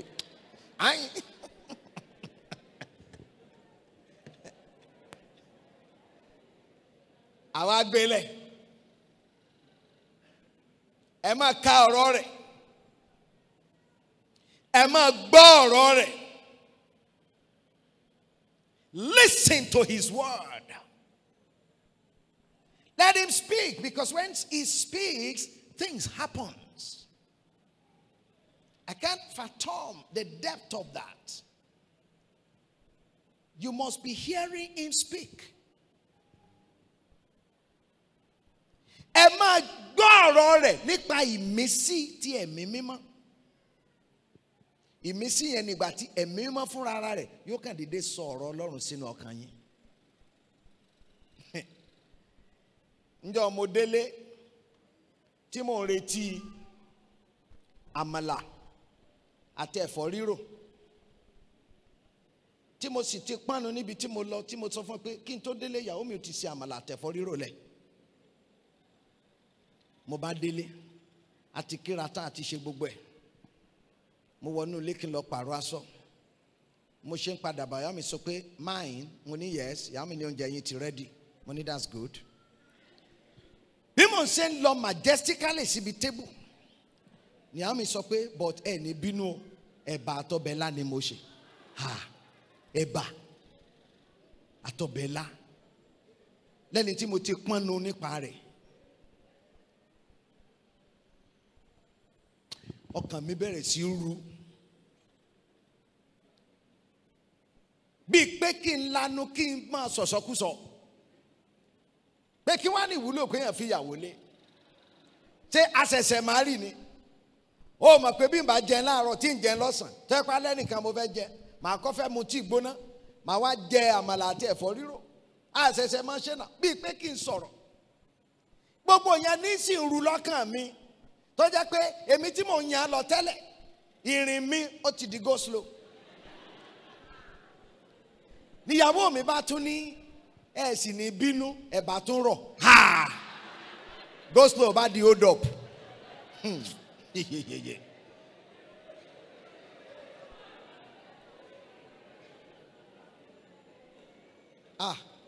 Ẹ dákun ẹ bá ń sọ fún bàbá tàbí màmá tí ń bẹ lẹ́gbẹ̀ẹ́ yín yẹn ẹ bá ń sọ fún bàbá bí màmá yẹn ẹ bá ń sọ fún ẹ kọjú sí wọn ẹ bá ń sọ fún wọn pé ẹ máa fetí sí ìmísí ẹ̀mí mímọ́.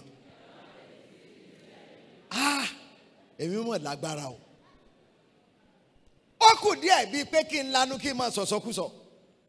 Ẹ̀mí mímọ́ bá sọ sínú ọkàn mi pé ó ní Mike. Mo ní yes. Ó ní ìfẹ́ a máa fara da ohun gbogbo àti ẹ̀bà rírọ̀. Oh my God. Àbí ṣe ẹ̀bà rírọ̀ kò sí nínú ohun gbogbo ni.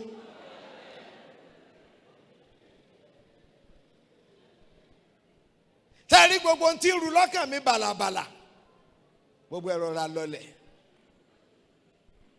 Tẹ́rí mo wá wókè. Tẹ́ bá gbọ́ ohun tí mo sọ jáde. Mo ní that's all right. Mo ní time tí ẹ ti lọ gan tó 10. Ẹ̀bà rírọ̀ gan máa tètè digest. Á jẹ́ kéèyàn ò lè sùn. Ìyàwó mi ní èyà ẹ̀ ń ṣe. Mo ń rò lọ́kàn mi pé tó o bá rí inú mi ó ní dúpẹ́ lọ́wọ́ mi o. Ta ló ràn mí lọ́wọ́? Ẹ̀mí mímọ́. Ìmísí ẹ̀mí mímọ́. Abájọ tí Bíbélì fi sọ wípé ẹ̀bi kò sí mọ́ nísinsìnyí fún àwọn tó ń bẹ nínú Kristi Jésù, àwọn tí kò rìn nípa ti ara ṣùgbọ́n wọ́n ń rìn nípa ti ẹ̀mí.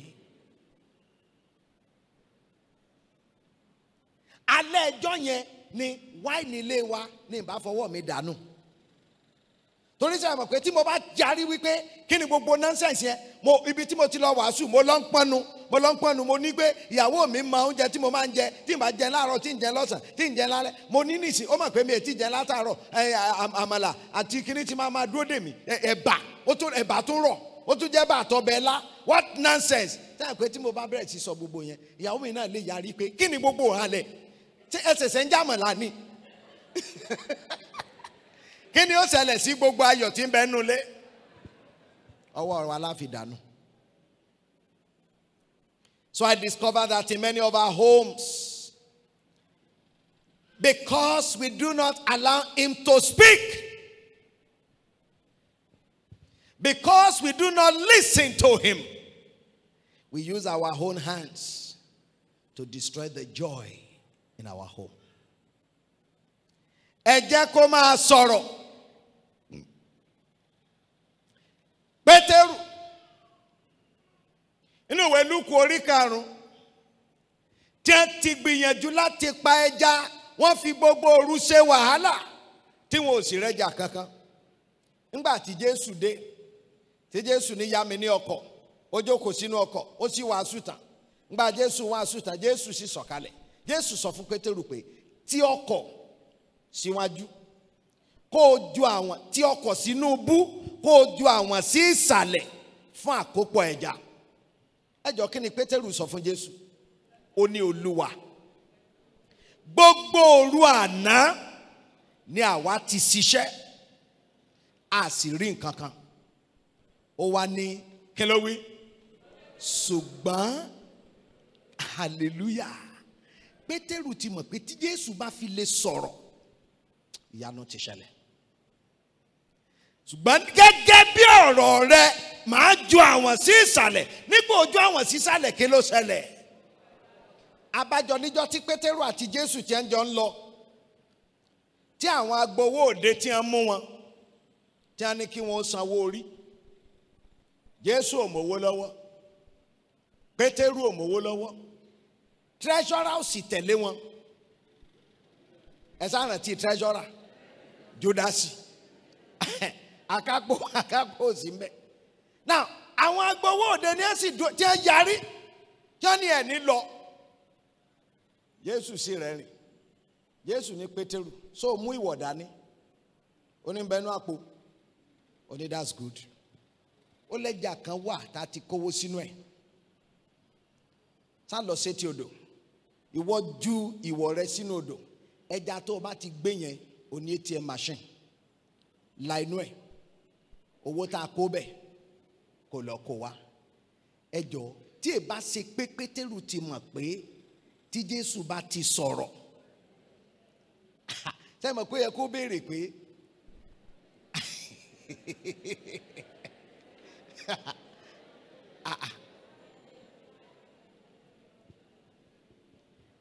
ọ̀tọ̀ ni tó bá jẹ́ pé Jésù sọ wípé lọ sódò pa ẹja kó wá gbé lọ ọjà kó lọ tà á, kó mówó wá, ṣé mọ̀ pé yẹn ó reasonable. Lọ pẹja lanú ẹ̀ kó kówó tí ń bẹnu rẹ̀ kó máa kó bọ̀. Àwọn èèyàn yìí ti bá Jésù rìn débi pé wọ́n mọ̀ pé bó ti wù kí ọ̀rọ̀ èèyàn kó dojúrú tó, tí Jésù bá ti lè sọ̀rọ̀, ọ̀rọ̀ yẹn yóò yanjú. Mo gbàdúrà ní alẹ́ yìí lórí ilé yín, Kristi ò ní dákẹ́. Olúwa ò ní fọwọ́ lẹ́rán. Olúwa yóò sọ̀rọ̀ lórí ìdílé rẹ. Yóò máa sọ̀rọ̀ lórí ọkọ rẹ. Yóò sọ̀rọ̀ lórí aya rẹ. Yóò sọ̀rọ̀ lórí àwọn ọmọ rẹ. Ọ̀rọ̀ yín yóò yanjú. In the name of Jesus Christ. So when Mary said, you just go to him, and whatsoever he says. So I know that should now tell you something. You know, he said, whatsoever he says, do it. And you know, when she said whatsoever, it means whether what he says is reasonable or not. What is your own responsibility? Do it. One of the reasons why many of us will not experience new wine in our homes, in our marriage, is because you are using your head to rationalize what Jesus will say. Ọgbọ́n orí tiwa la máa fi ron tí Jésù bá wí. Bẹ́ẹ̀ bá sì ti ń lọ ọgbọ́n orí yín, ọ̀nà yín kì í ṣe tiẹ̀. Gẹ́gẹ́ bí ọ̀run ti jìnnà sí ayé, bẹ́ẹ̀ ni ọ̀nà rẹ̀ ló jìnnà. So your rational brain cannot fathom the reality of what God can do. Ohun tó bá wí, ẹ̀yin ẹ lọ ṣe. Now, kí ló dé tí Maria fi wí bẹ́ẹ̀? Mo fẹ́ kẹ́ kíyèsí lálẹ́. Ẹ wí tẹ̀lé mi wípé gbogbo ìgbà tí Jésù bá ti fẹ́ ṣe wáìnì titun, ọ̀rọ̀ rẹ̀ ni máa ń lò. Ẹ wí dáadáa. Tí ó bá ṣe wáìnì titun, kí ni ó lò? Ọ̀rọ̀ rẹ̀ ni. Ọ̀rọ̀ rẹ̀. When Jesus wants to make new wine, What he will use is his word. His word. Ọ̀rọ̀ rẹ̀. Òní ó lò. Tó bá ti fẹ́ ṣe wáìnì titun. Ọkàn mi sì gbàdúrà fún ẹnìkan tó rí àmì ṣe. Lórí ayé rẹ ọ̀rọ̀ Ọlọ́run ò ní kùnà. Lórí ìdílé rẹ ọ̀rọ̀ Ọlọ́run ò ní ṣe tiyíntì. Ọ̀rọ̀ rẹ̀ Màríà ti mọ̀ inú rírí rẹ̀ pẹ̀lú Kristi pé ọ̀rọ̀ rẹ̀ ní máa ń lò. He uses his word. So bí ó bá tún ìdílé yín ṣe kí ni ó lò? Ẹ dá mi lóhùn. Tí ó bá tún ayé ọkọ yín ṣe kí ni ó lò? Tí ó bá tún ayé ìyàwó rẹ ṣe kí ni ó lò? Tí ó bá tún ayé àwọn ọmọ rẹ ṣe kí ni ó lò? Ọ̀rọ̀ rẹ̀ ni. Mo sì fẹ́ kẹ́ ẹ mọ̀ pé ìyẹn ni ìdí kan pàtàkì tí Sátánì fi máa ń ṣiṣẹ́ méjì. Kí ni iṣẹ́ méjì tí máa ṣe? Iṣẹ́ rẹ̀ àkọ́kọ́ tí n bá ti wí ẹ wí tẹ̀lé mi. Kò ní fẹ́ kí á débi tá a ti gbọ́ ọ̀rọ̀ Ọlọ́run. Ẹ wí bẹ́ẹ̀. Kí ni iṣẹ́ rẹ̀ àkọ́kọ́? Kò ní fẹ́ kéèyàn débi tí yóò ti gbọ́ ọ̀rọ̀ Ọlọ́run. Ó lè jẹ́ pé àkókò tó yẹ kó lọ gbọ́ ọ̀rọ̀ Ọlọ́run ni wọ́n gbé Man U versus Chelsea kalẹ̀. Àwa ni no. Mi ò lè mi gbọ́dọ̀ mí sẹ́. No. Ó máa gbóná lálẹ́, ó máa gbóná. Ó lè jẹ́ àkókò tó yẹ kó lọ gbọ́ ọ̀rọ̀ Ọlọ́run. Ó ní wọ́n máa ṣe Seaword, Telemundo.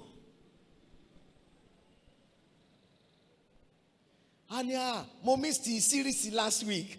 No, mi gbọ́dọ̀ miss eléyìí o because the last week ó dùn mí gan. Ọlọ́run kí program church kó máa dúró. Kó máa dúró.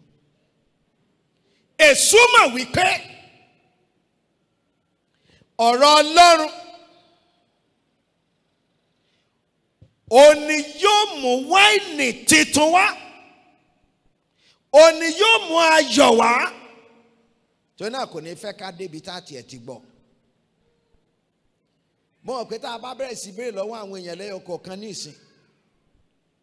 Níbi tóbìnrin mi jókòó sí. Ẹ̀mẹ́wàá ní wò fẹ̀tòfẹ̀tò. Ṣé bàbá yìí ti dé àbí ò tiẹ̀ ti dé? Àbí òwà bó ṣe lóńgò ní wá náà ní owó Ọlọ́run. Ìsúmọ̀ ń lo máa yí o. Tí ó sá máa fojú wá ọkọ ẹ̀. Ẹlòmíì ò kàn lè fokùn wọ́ ọkọ rẹ̀ wá ni. Ìbáwọ̀. Èṣù kò ní fẹ́ kéèyàn ò débi tí èyí ó ti gbọ́ ọ̀rọ̀ Ọlọ́run. Kí ni iṣẹ́ rẹ̀ kejì tí máa ṣe? Iṣẹ́ rẹ̀ kejì tí máa ti wí ẹ wí tẹ̀lé mi. Ẹ wí pé tí kò bá lè má jẹ́ ká débi tá a ti gbọ́ ọ̀rọ̀ Ọlọ́run. Àwa jẹ́ ká gbọ́. Ṣùgbọ́n kò ní jẹ́ ká ṣe. Á ṣe kí ni? A jẹ́ á lọ gbọ́. Ṣùgbọ́n kò ní jẹ́ á ṣe. And okay, if I can't stop you, go there. Hear the word, but don't do it. Maria sì sọ wípé ìtọ́ bá ti wí, kí ló wí? Ẹ ṣe. Kìí ṣe nínú gbígbọ́ nìkan ni ọ̀rọ̀ yín yóò ti yanjú. Ọ̀rọ̀ yín yóò yanjú nínú ṣíṣe. So Sátánì inú àrékérekè rẹ̀. Àwa ni tí n bá lè má jẹ́ kó o débẹ̀. Màá jẹ́ kó o débẹ̀ ṣùgbọ́n ní jẹ́ kó o ṣe. Ẹ sí ìwé wòlíì Èsíkíẹ́lì. Orí 23. Ezekiel chapter 33. A kà láti ẹsẹ̀ 30 rẹ̀. Ezekiel 33 from verse 30. Ìwọ ọmọ ènìyàn. Ọ̀dà àwọn ti gbé sókè ẹ ṣe màmá gbogbo ìyẹn kà á papọ̀.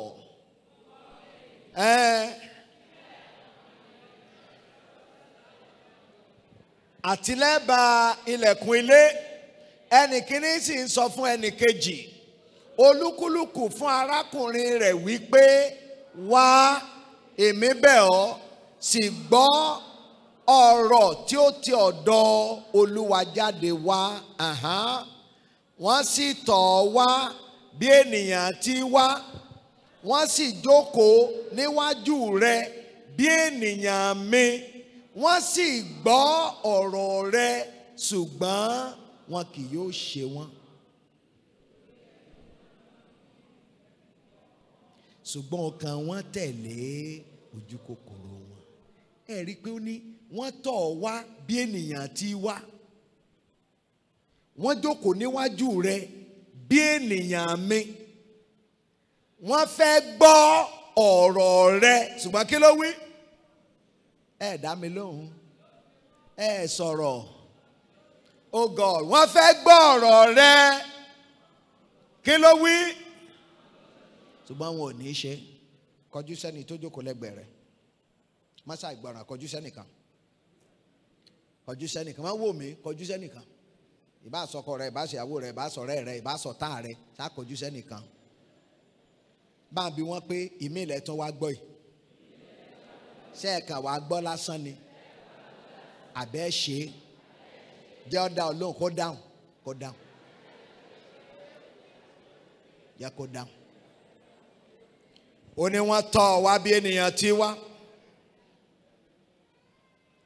wọ́n jókòó níwájú rẹ̀ bí ènìyàn mi, wọ́n fẹ́ gbọ́ ọ̀rọ̀ rẹ̀ ṣùgbọ́n wọn ò ní ṣe. Ẹ mọ́ sì wàá gbàgbé Màríà wí pé ntọ́ bá ti wí kẹ́ ló wí ẹ ṣe. Àwọn náà wá dọ́dọ̀ Jésù. Oh my God. Gbà wá dọ́dọ̀ Jésù tí wọ́n ní tó wáìnì ló mọ̀ tán, ẹ gbà wá wáìnì tán. Jésù bá ní ẹ wá àwọn ìkòkò tí ń bẹ́ẹ̀ àwọn ìkòkò òkúta yẹn, kí ló ní wọ́n lọ ṣe? Ẹ lọ pọn omi sínú rẹ̀. Kí wọ́n ló tán? Kí ló ní wọ́n lọ pọn? Tó bá ṣẹ̀yìn ni kí lẹ́ wí fún gan. Ṣé èyàn ò ní sọ pé ṣé ẹ gbọ́n tá a wí ni? Abẹ́kànfẹ́ dójú tì wá. Ṣé àwọn èèyàn tí wọ́n ti wá látàárọ̀ omi láwà máa fún ọ? Ó ní ẹ lọ pọn mi kẹ́ ẹ lọ fi kún àwọn ìkòkò yẹn. Ẹ jọ ṣé wọ́n béèrè ẹ dá mi lóhùn o. Kí wọ́n ṣe? Wọ́n bẹ̀rẹ̀ sí sáré lọ girigiri wọ́n bá lọ pọn mi, gbogbo kòkò bá kún. Nígbà tí kòkò kún tán wọ́n ní a ti pọ́n, kòkò ti kún. Kí ni Jésù tún wí? Ẹ lọ mọ̀ bù ú, ẹ lọ gbé fún olórí àsè. Ẹ jọ sọ gbàdúrà, ẹ dá mọ̀ kọ́mọ gbàdúrà. Ó ní ẹ lọ bù ú, ẹ lọ gbé fún olórí àsè. So kí ni wọ́n lọ bù? Ẹ sọ̀rọ̀.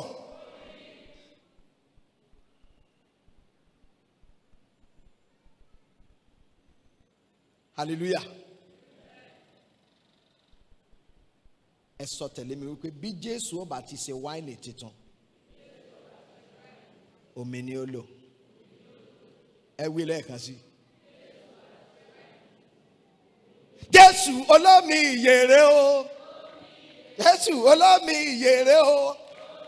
Tí Jésù ó bá ti ṣe wáìnì titun, kí ni máa lò? Omi ni. Omi ni o. Wọ́n sọ pé bí wọ́n ṣe sọ ẹlòmíì lè máa rò pé bóyá wọ́n ti sọ pé agbómi wá lọ́la bàbá ń bọ̀. Bó ṣe pure water, bó ṣe bottle water. Èmi àti àwọn ìbá lọ ṣe wàásù níbì kan. Àwọn àǹpadà lọlé.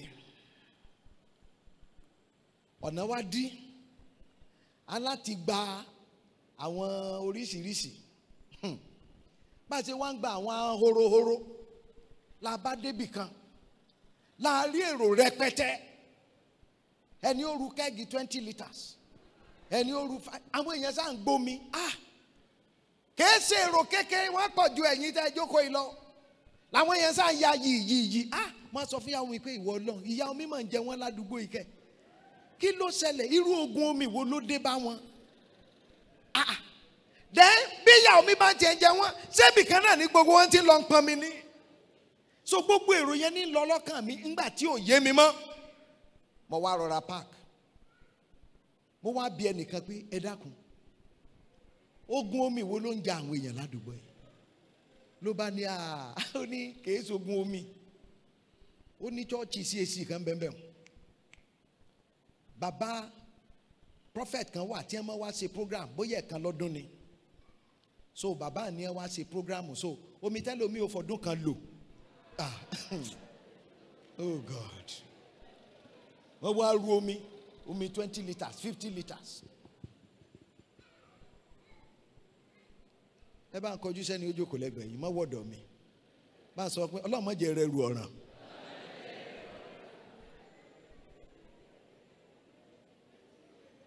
tí mo bá rí àwọn ọmọ ìjọ onítẹ̀bọmi tẹ́lómi fi ṣọ́ọ̀ṣì lẹ̀ tí ó máa lọ bí tí wọ́n ti ní ẹgbó mi wá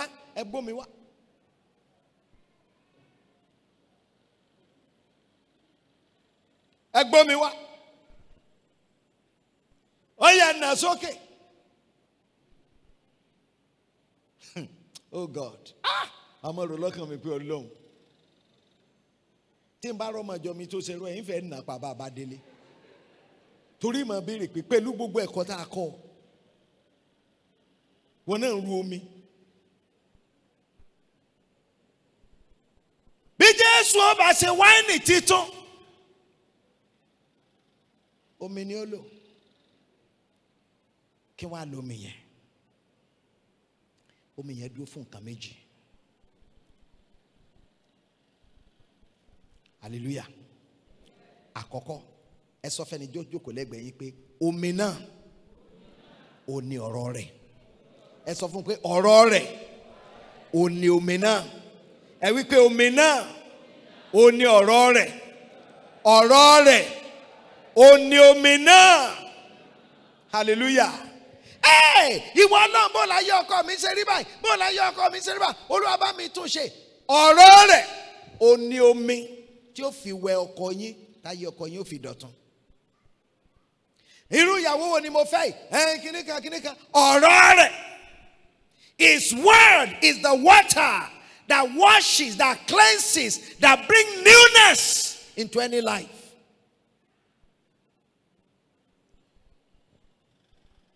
Éfésù orí 5 ẹgbẹ́ fún wa ní ẹsẹ̀ 26.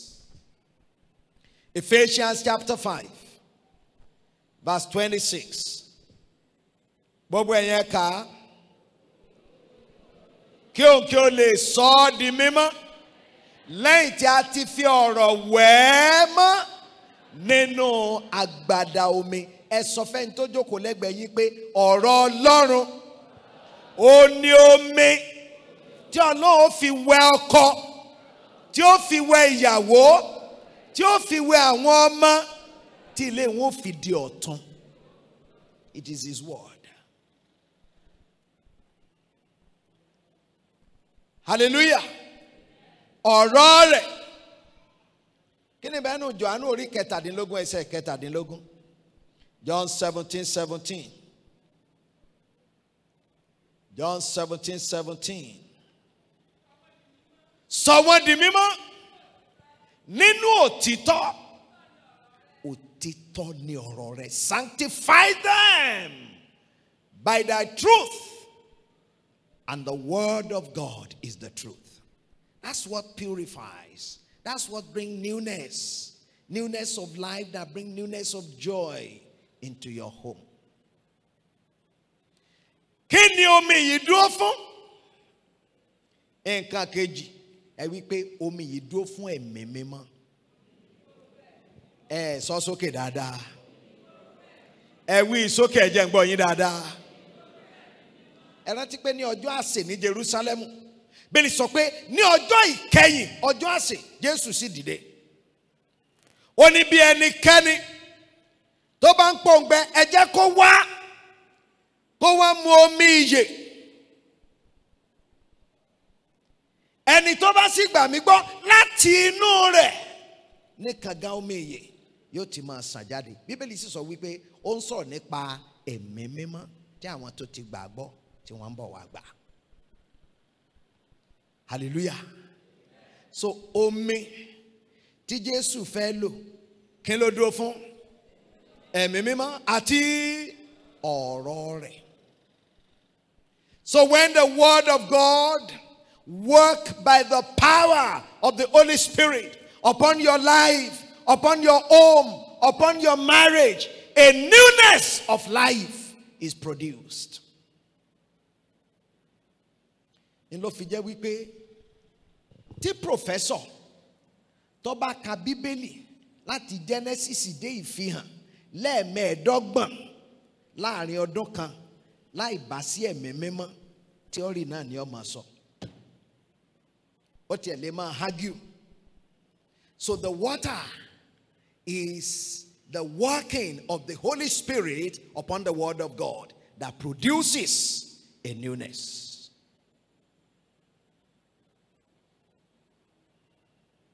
Jésù wípé ẹ lọ pọn mi. Ó wá yà mí lẹ́nu wípé wọ́n pọn mi tán. Jésù ní ẹ bù ú, ẹ lọ gbé fún olórí àsè. Omi tí wọ́n pọn, omi ò láwọ̀, kò ní kọ́lọ̀. Ngbà àwọn ègbè dọ́dọ̀ olórí àsè, kí ló ti ṣẹlẹ̀? Ó ti ní kọ́lọ̀. Omi tí wọ́n pọn, omi ò ní adùn. Ngbà àwọn ègbè omi dọ́dọ̀ olórí àsè, kí ló ti ṣẹlẹ̀? Eléyìí tó lágbára. Eléyìí dùn. Ẹ gbọ́ mi lónìí. Gbogbo ìgbéyàwó àti ìdílé tó ń bẹ nínú ìsìn yìí,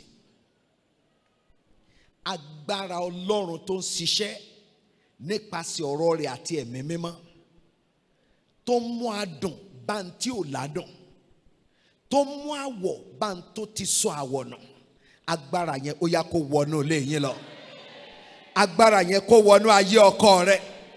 Agbára yẹn kó wọnú ayé aya rẹ. Agbára yẹn kó wọnú ayé àwọn ọmọ rẹ. Ilé yín yóò ládùn lẹ́ẹ̀kan sí. Mo ní ilé yín yóò ládùn lẹ́ẹ̀kan sí. Bó bá gbàgbọ́ dìde kó jẹ́ àgbàdua.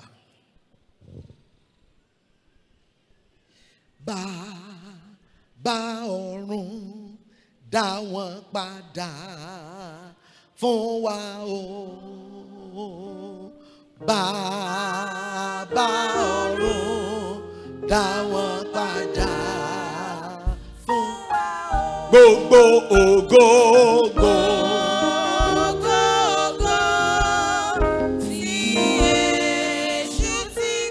Gbogbo agbára àti ẹ̀ṣẹ̀ tí kò lọ jẹ́ Olúwarun o, dá wọn padà fún wa sí. Ó jẹ́ Olúwarun o, dá wọn padà fún wa o. Bàbá o.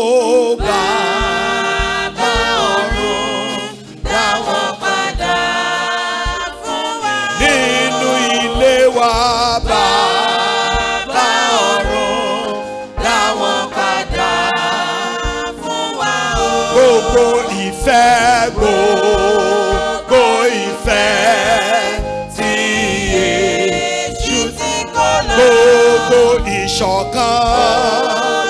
ìṣọ̀kan tí ẹ̀ṣẹ̀ ti kó lọ. Yé Olúwarun o, dá wọn padà fún wa sí. Yé Olúwarun o, dá wọn padà fún wa o. Wọ́n tó ní pé akọrin yẹn lẹ́ẹ̀mẹ́ta sí tí màá sì jẹ́ kó gbàdúrà. Tí mo bá dé àárín àwọn ọmọ iléèwé láti wàásù nígbà mi, àwọn ọmọ mi á bú sẹ́kún. Ọmọ kan sọ fún mi níjọ́ kan wípé sà, tí a bá ti gbọ́lidé mi ì fẹ́ lọlé. Mo ní kí ló dé? Tí a bá gbọ́lidé èyí ó lọlé lọ bá àwọn òbí èèyàn ṣeré. Ó ní àwọn gan ni ẹ jẹ́ kí lè wù mí lọ. Torí pé tí mo bá ti lọlé inú mi máa ń bàjẹ́ ni. Daddy mi àti mọ́mì mi wá máa bá ara wọn jà bí wèrè náà máa ṣe. Tá a bá sọ fún daddy, daddy ó sọ pé ẹ lọ bá ìyá yín sọ̀rọ̀, daddy ò ní gbọ́. Tá a bá sọ fún mọ́mì, mọ́mì ó sọ pé ẹ ti já fún bàbá yín jẹ, fún bàbá yín lẹ̀ jájẹ. So ilé òun wù mí lọ. Gbogbo ògo tí Jésù ti gbà lọ nínú ilé wa, Olúwa yóò dá padà. Gbogbo ìfẹ́, gbogbo ìṣọ̀kan, gbogbo ìrẹ́pọ̀, gbogbo ayọ̀, àdúrà tá a fẹ́ gbà nìyẹn o. Tá a bá ti kọrin yẹn tán lẹ́lẹ́kẹta, kò sí tó kàn pẹ̀lú ẹlòmíì. Ó sọ òótọ́ bí lẹ́yìn ṣe rí fún Jésù. Wàá yá pariwo ni pé Olúwa dá ògo yẹn padà, dá ìrẹ́pọ̀ wa padà, dá ìṣọ̀kan wa padà, dá ìfẹ́ padà. Ìfẹ́ àkọ́kọ́ ni tó ti sọnù, Olúwa dá padà. Láàrin dádì mi àti mọ́mì mi, Olúwa dá padà. Láàrin àǹtí mi tí mò ń gbé ọ̀dọ̀ rẹ̀, Olúwa dá padà. Olúwa dá ayọ̀ wa padà. Olúwa dá ayọ̀ wa padà. Olúwa dá padà. Olúwa dá padà. Olúwa dá padà. Bàbá o bàbá ọ̀run. Ọmọ Ọlọ́run kọrin yẹn sí Olúwa.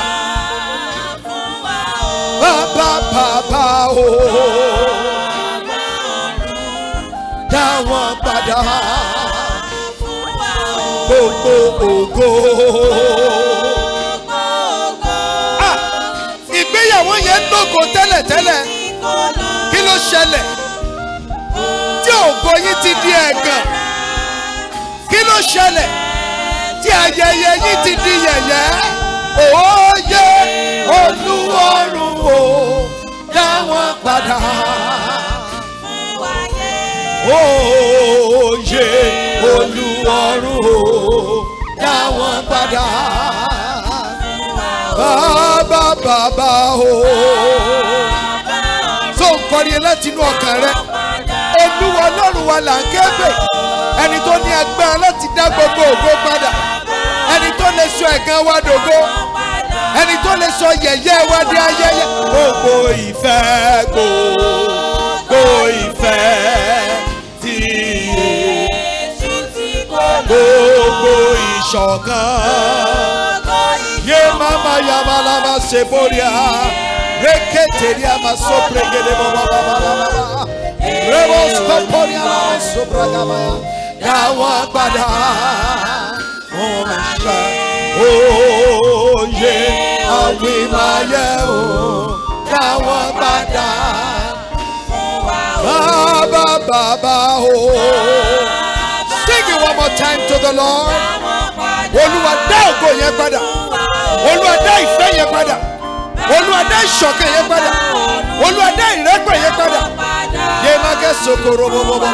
Gbogbo ìfẹ́ o. Ó ti yé.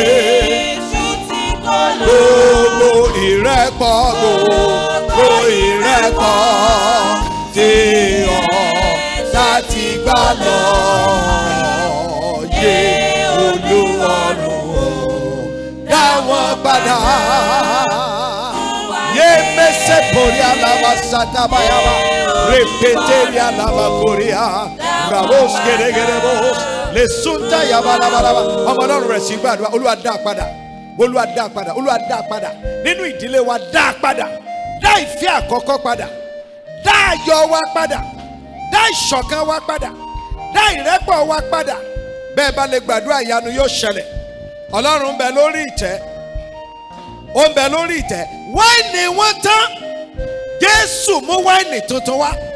Èyí tí Jésù tiẹ̀ wá mú wá, ó dùn ju ti ìṣáájú lọ. Ẹnìkan ó gbàdúrà ní alẹ́ yìí. Olúwa dá ògo ìṣáájú yẹn padà. Ògo tó pọ̀ ju ti ìṣáájú lọ. Ó yá Olúwa dá padà. Olúwa dá padà. Olúwa dá padà. Láàrin dádì mi àti mọ́mì mi, Olúwa dá padà.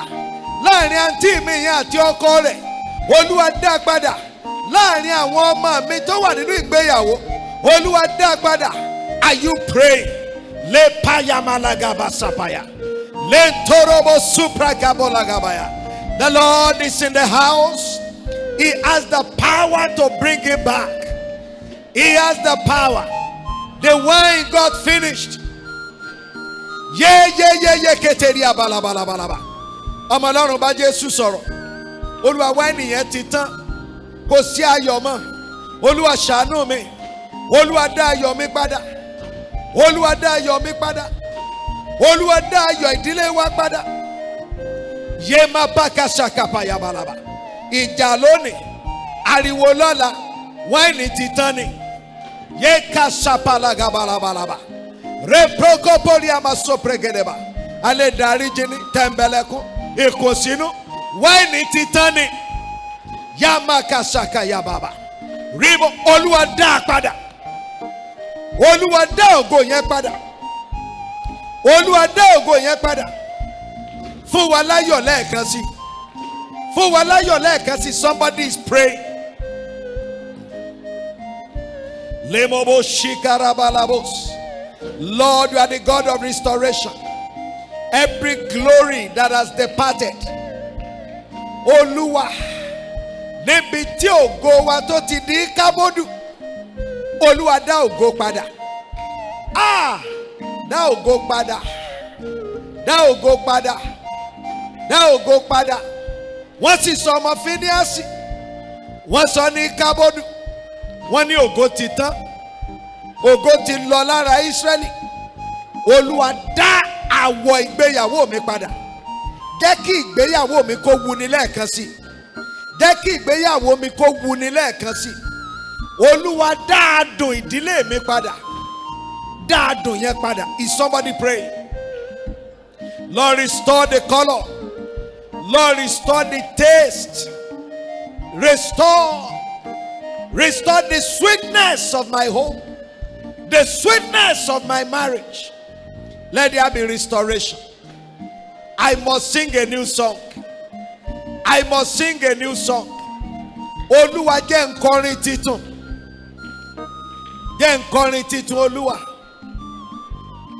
Jẹ́ n kọrin titun. Yeba bobo bobo shekarabayaba.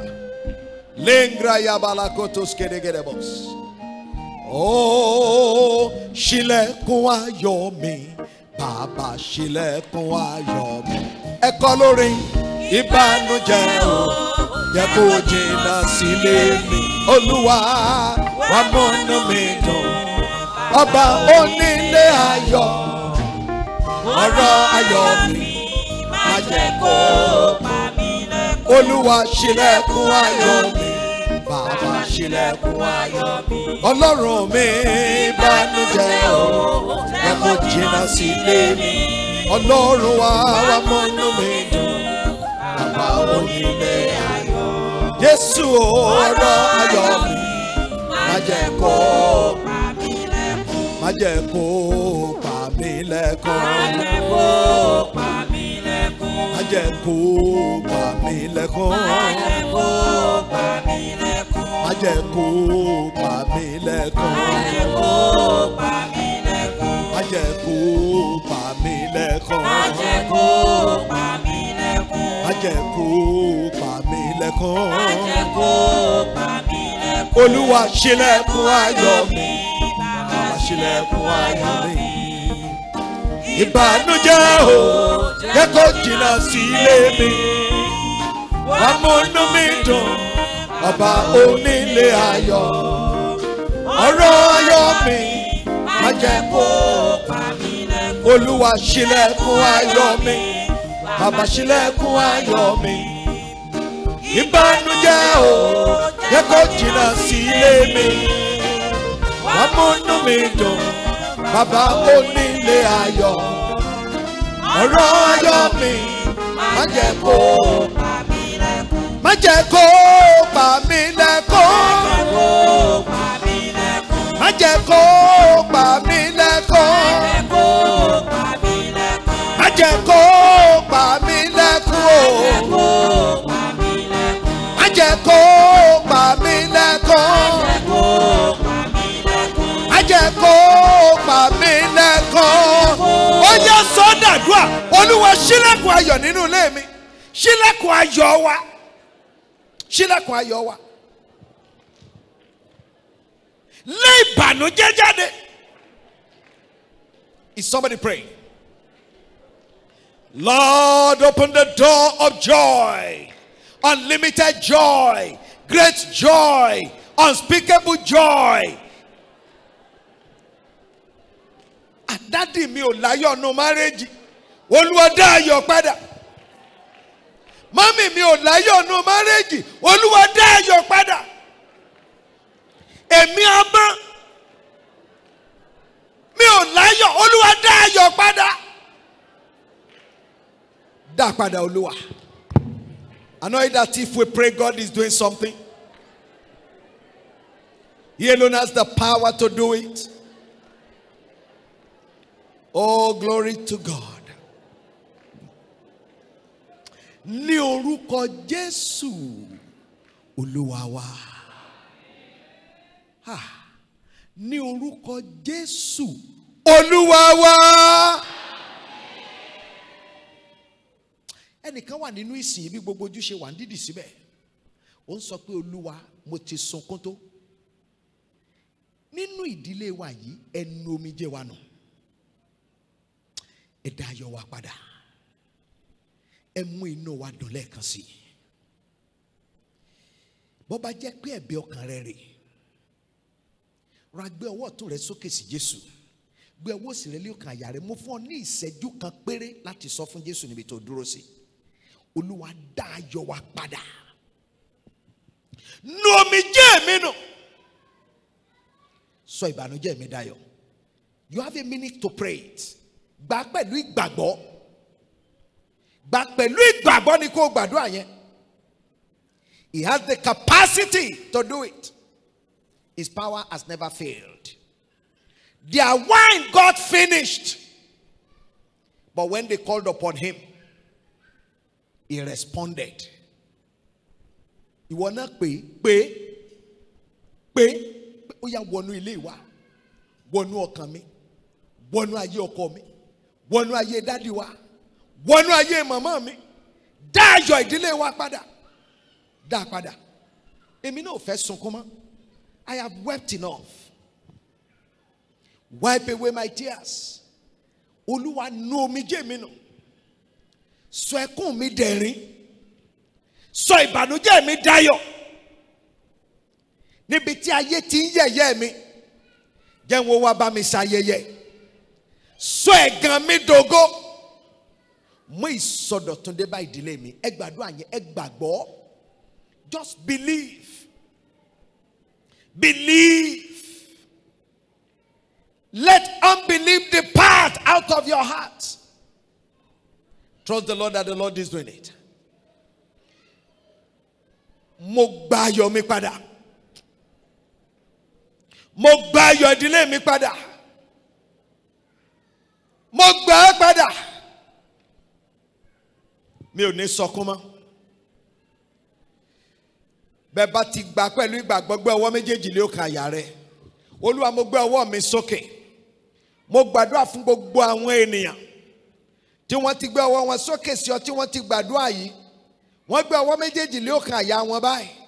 Mo béèrè pé Olúwa, gẹ́gẹ́ bí ẹ ti sọ nínú ọ̀rọ̀ yín pé bí ẹ̀yin ti wí ní etí mi, ẹni bẹ́ẹ̀ ni èmi ó ṣe fún yín. Wọ́n ti wí ní etí rẹ. Olúwa, bẹ́ẹ̀ àti jù bẹ́ẹ̀ lọ, ó yá ṣe fún wọn. Gbogbo ayọ̀ tó ti di nígbà kan rí, ó yá Olúwa dá padà. Gbogbo ìrẹ́pọ̀ tí Èṣù ti gbà lọ nínú ilé yẹn, Olúwa dá padà. Gbogbo ìṣọ̀kan tí Èṣù ti gbà lọ, Olúwa dá padà. Gbogbo ògo ìdílé yẹn, ògo ìgbéyàwó yẹn tí Èṣù ti gbà lọ, Olúwa dá padà. Ọlọ́run, gbogbo ọmọ tó dúró gẹ́gẹ́ bí ìnàjáde ọwọ́ Ọlọ́run fún ìgbéyàwó bàbá àti màmá rẹ̀, tí wọ́n sì fi gbogbo ọkàn wọn gbàdúrà pé Olúwa ọmọ ti tó gẹ́. Mo gbàdúrà níbi tí bàbá àti màmá yẹn wà, ọwọ́ Olúwa ó yá kó nà jáde sí wọn. Ọwọ́ Olúwa fún àtúnṣe, ọwọ́ Olúwa fún àtúntò, lórúkọ Jésù, Olúwa nà jáde sí ayé wọn. Gbogbo obìnrin tó fi ọkàn rẹ̀ gbàdúrà, gbogbo ọkùnrin tó fi ọkàn rẹ̀ gbàdúrà, níbikíbi tí ọkọ yín wà, níbikíbi tí aya yín wà, kódà kó jẹ́ kó tiẹ̀ ti sá kúrò nílé, kódà kó jẹ́ kó ti pín yàrá, kódà kó jẹ́ kó ti jáde, mo béèrè lálẹ́ yìí, ó yá Olúwa dáwọ́lé, Olúwa bá a pàdé, Olúwa fún ní ìyípadà ọkàn, Olúwa fún ní ìyípadà ọkàn, Olúwa fún ní ìyípadà ọkàn. Gbogbo omijé ìkọ̀kọ̀, Olúwa kó nu omijé yín nù, kó sọ ẹkún yín dẹ̀rín, kó sọ ayọ̀ yín di kíkún. Bẹ́ẹ̀ ni yóò rí fún yín. Ẹni ẹ̀rí tó dájú, wáìnì ọ̀tun ó yẹ kó wọnú ilé yín. Ògo ni forúkọ Olúwa. Bí ẹ̀yin ti ń pinnu tẹ́ ń lọ tẹ́ ń sì ń gbọ́ràn sí ọ̀rọ̀ rẹ̀, tẹ́ ẹ sì ń gbọ́ ọ̀rọ̀ lẹ́nu rẹ̀ lójoojúmọ́, mo gbàdúrà tẹ́ ẹ sì ń ṣe, ayọ̀ yín kó máa pọ̀ sí, ayọ̀ yín kó máa pọ̀ sí. Ìbànújẹ́ kó jáde lọ́kàn yín, ìbànújẹ́ kó jáde láyé yín, ìbànújẹ́ kó jáde nínú ilé yín. Kí Ọlọ́run kó gba gbogbo ògo, kójú kó sì ti Sátánì. Àwọn tí wọ́n ń yẹ̀yẹ́ rẹ kí wọ́n wá bọ́ ọ yọ̀. Àwọn tí ń rò pé ó ti parí kí wọ́n rí pé Ọlọ́run ṣẹ̀ṣẹ̀ bẹ̀rẹ̀ ni. Bẹ́ẹ̀ ni yóò rí fún yín. Ní orúkọ Jésù Kristi Olúwa wa.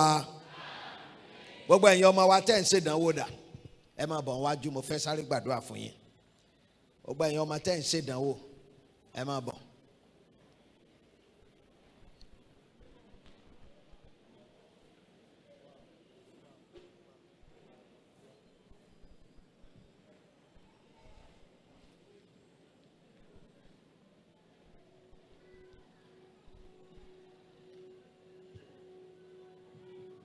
Ṣé ẹ gbàgbọ́ pé ẹ ṣe rere? Ẹ dá mi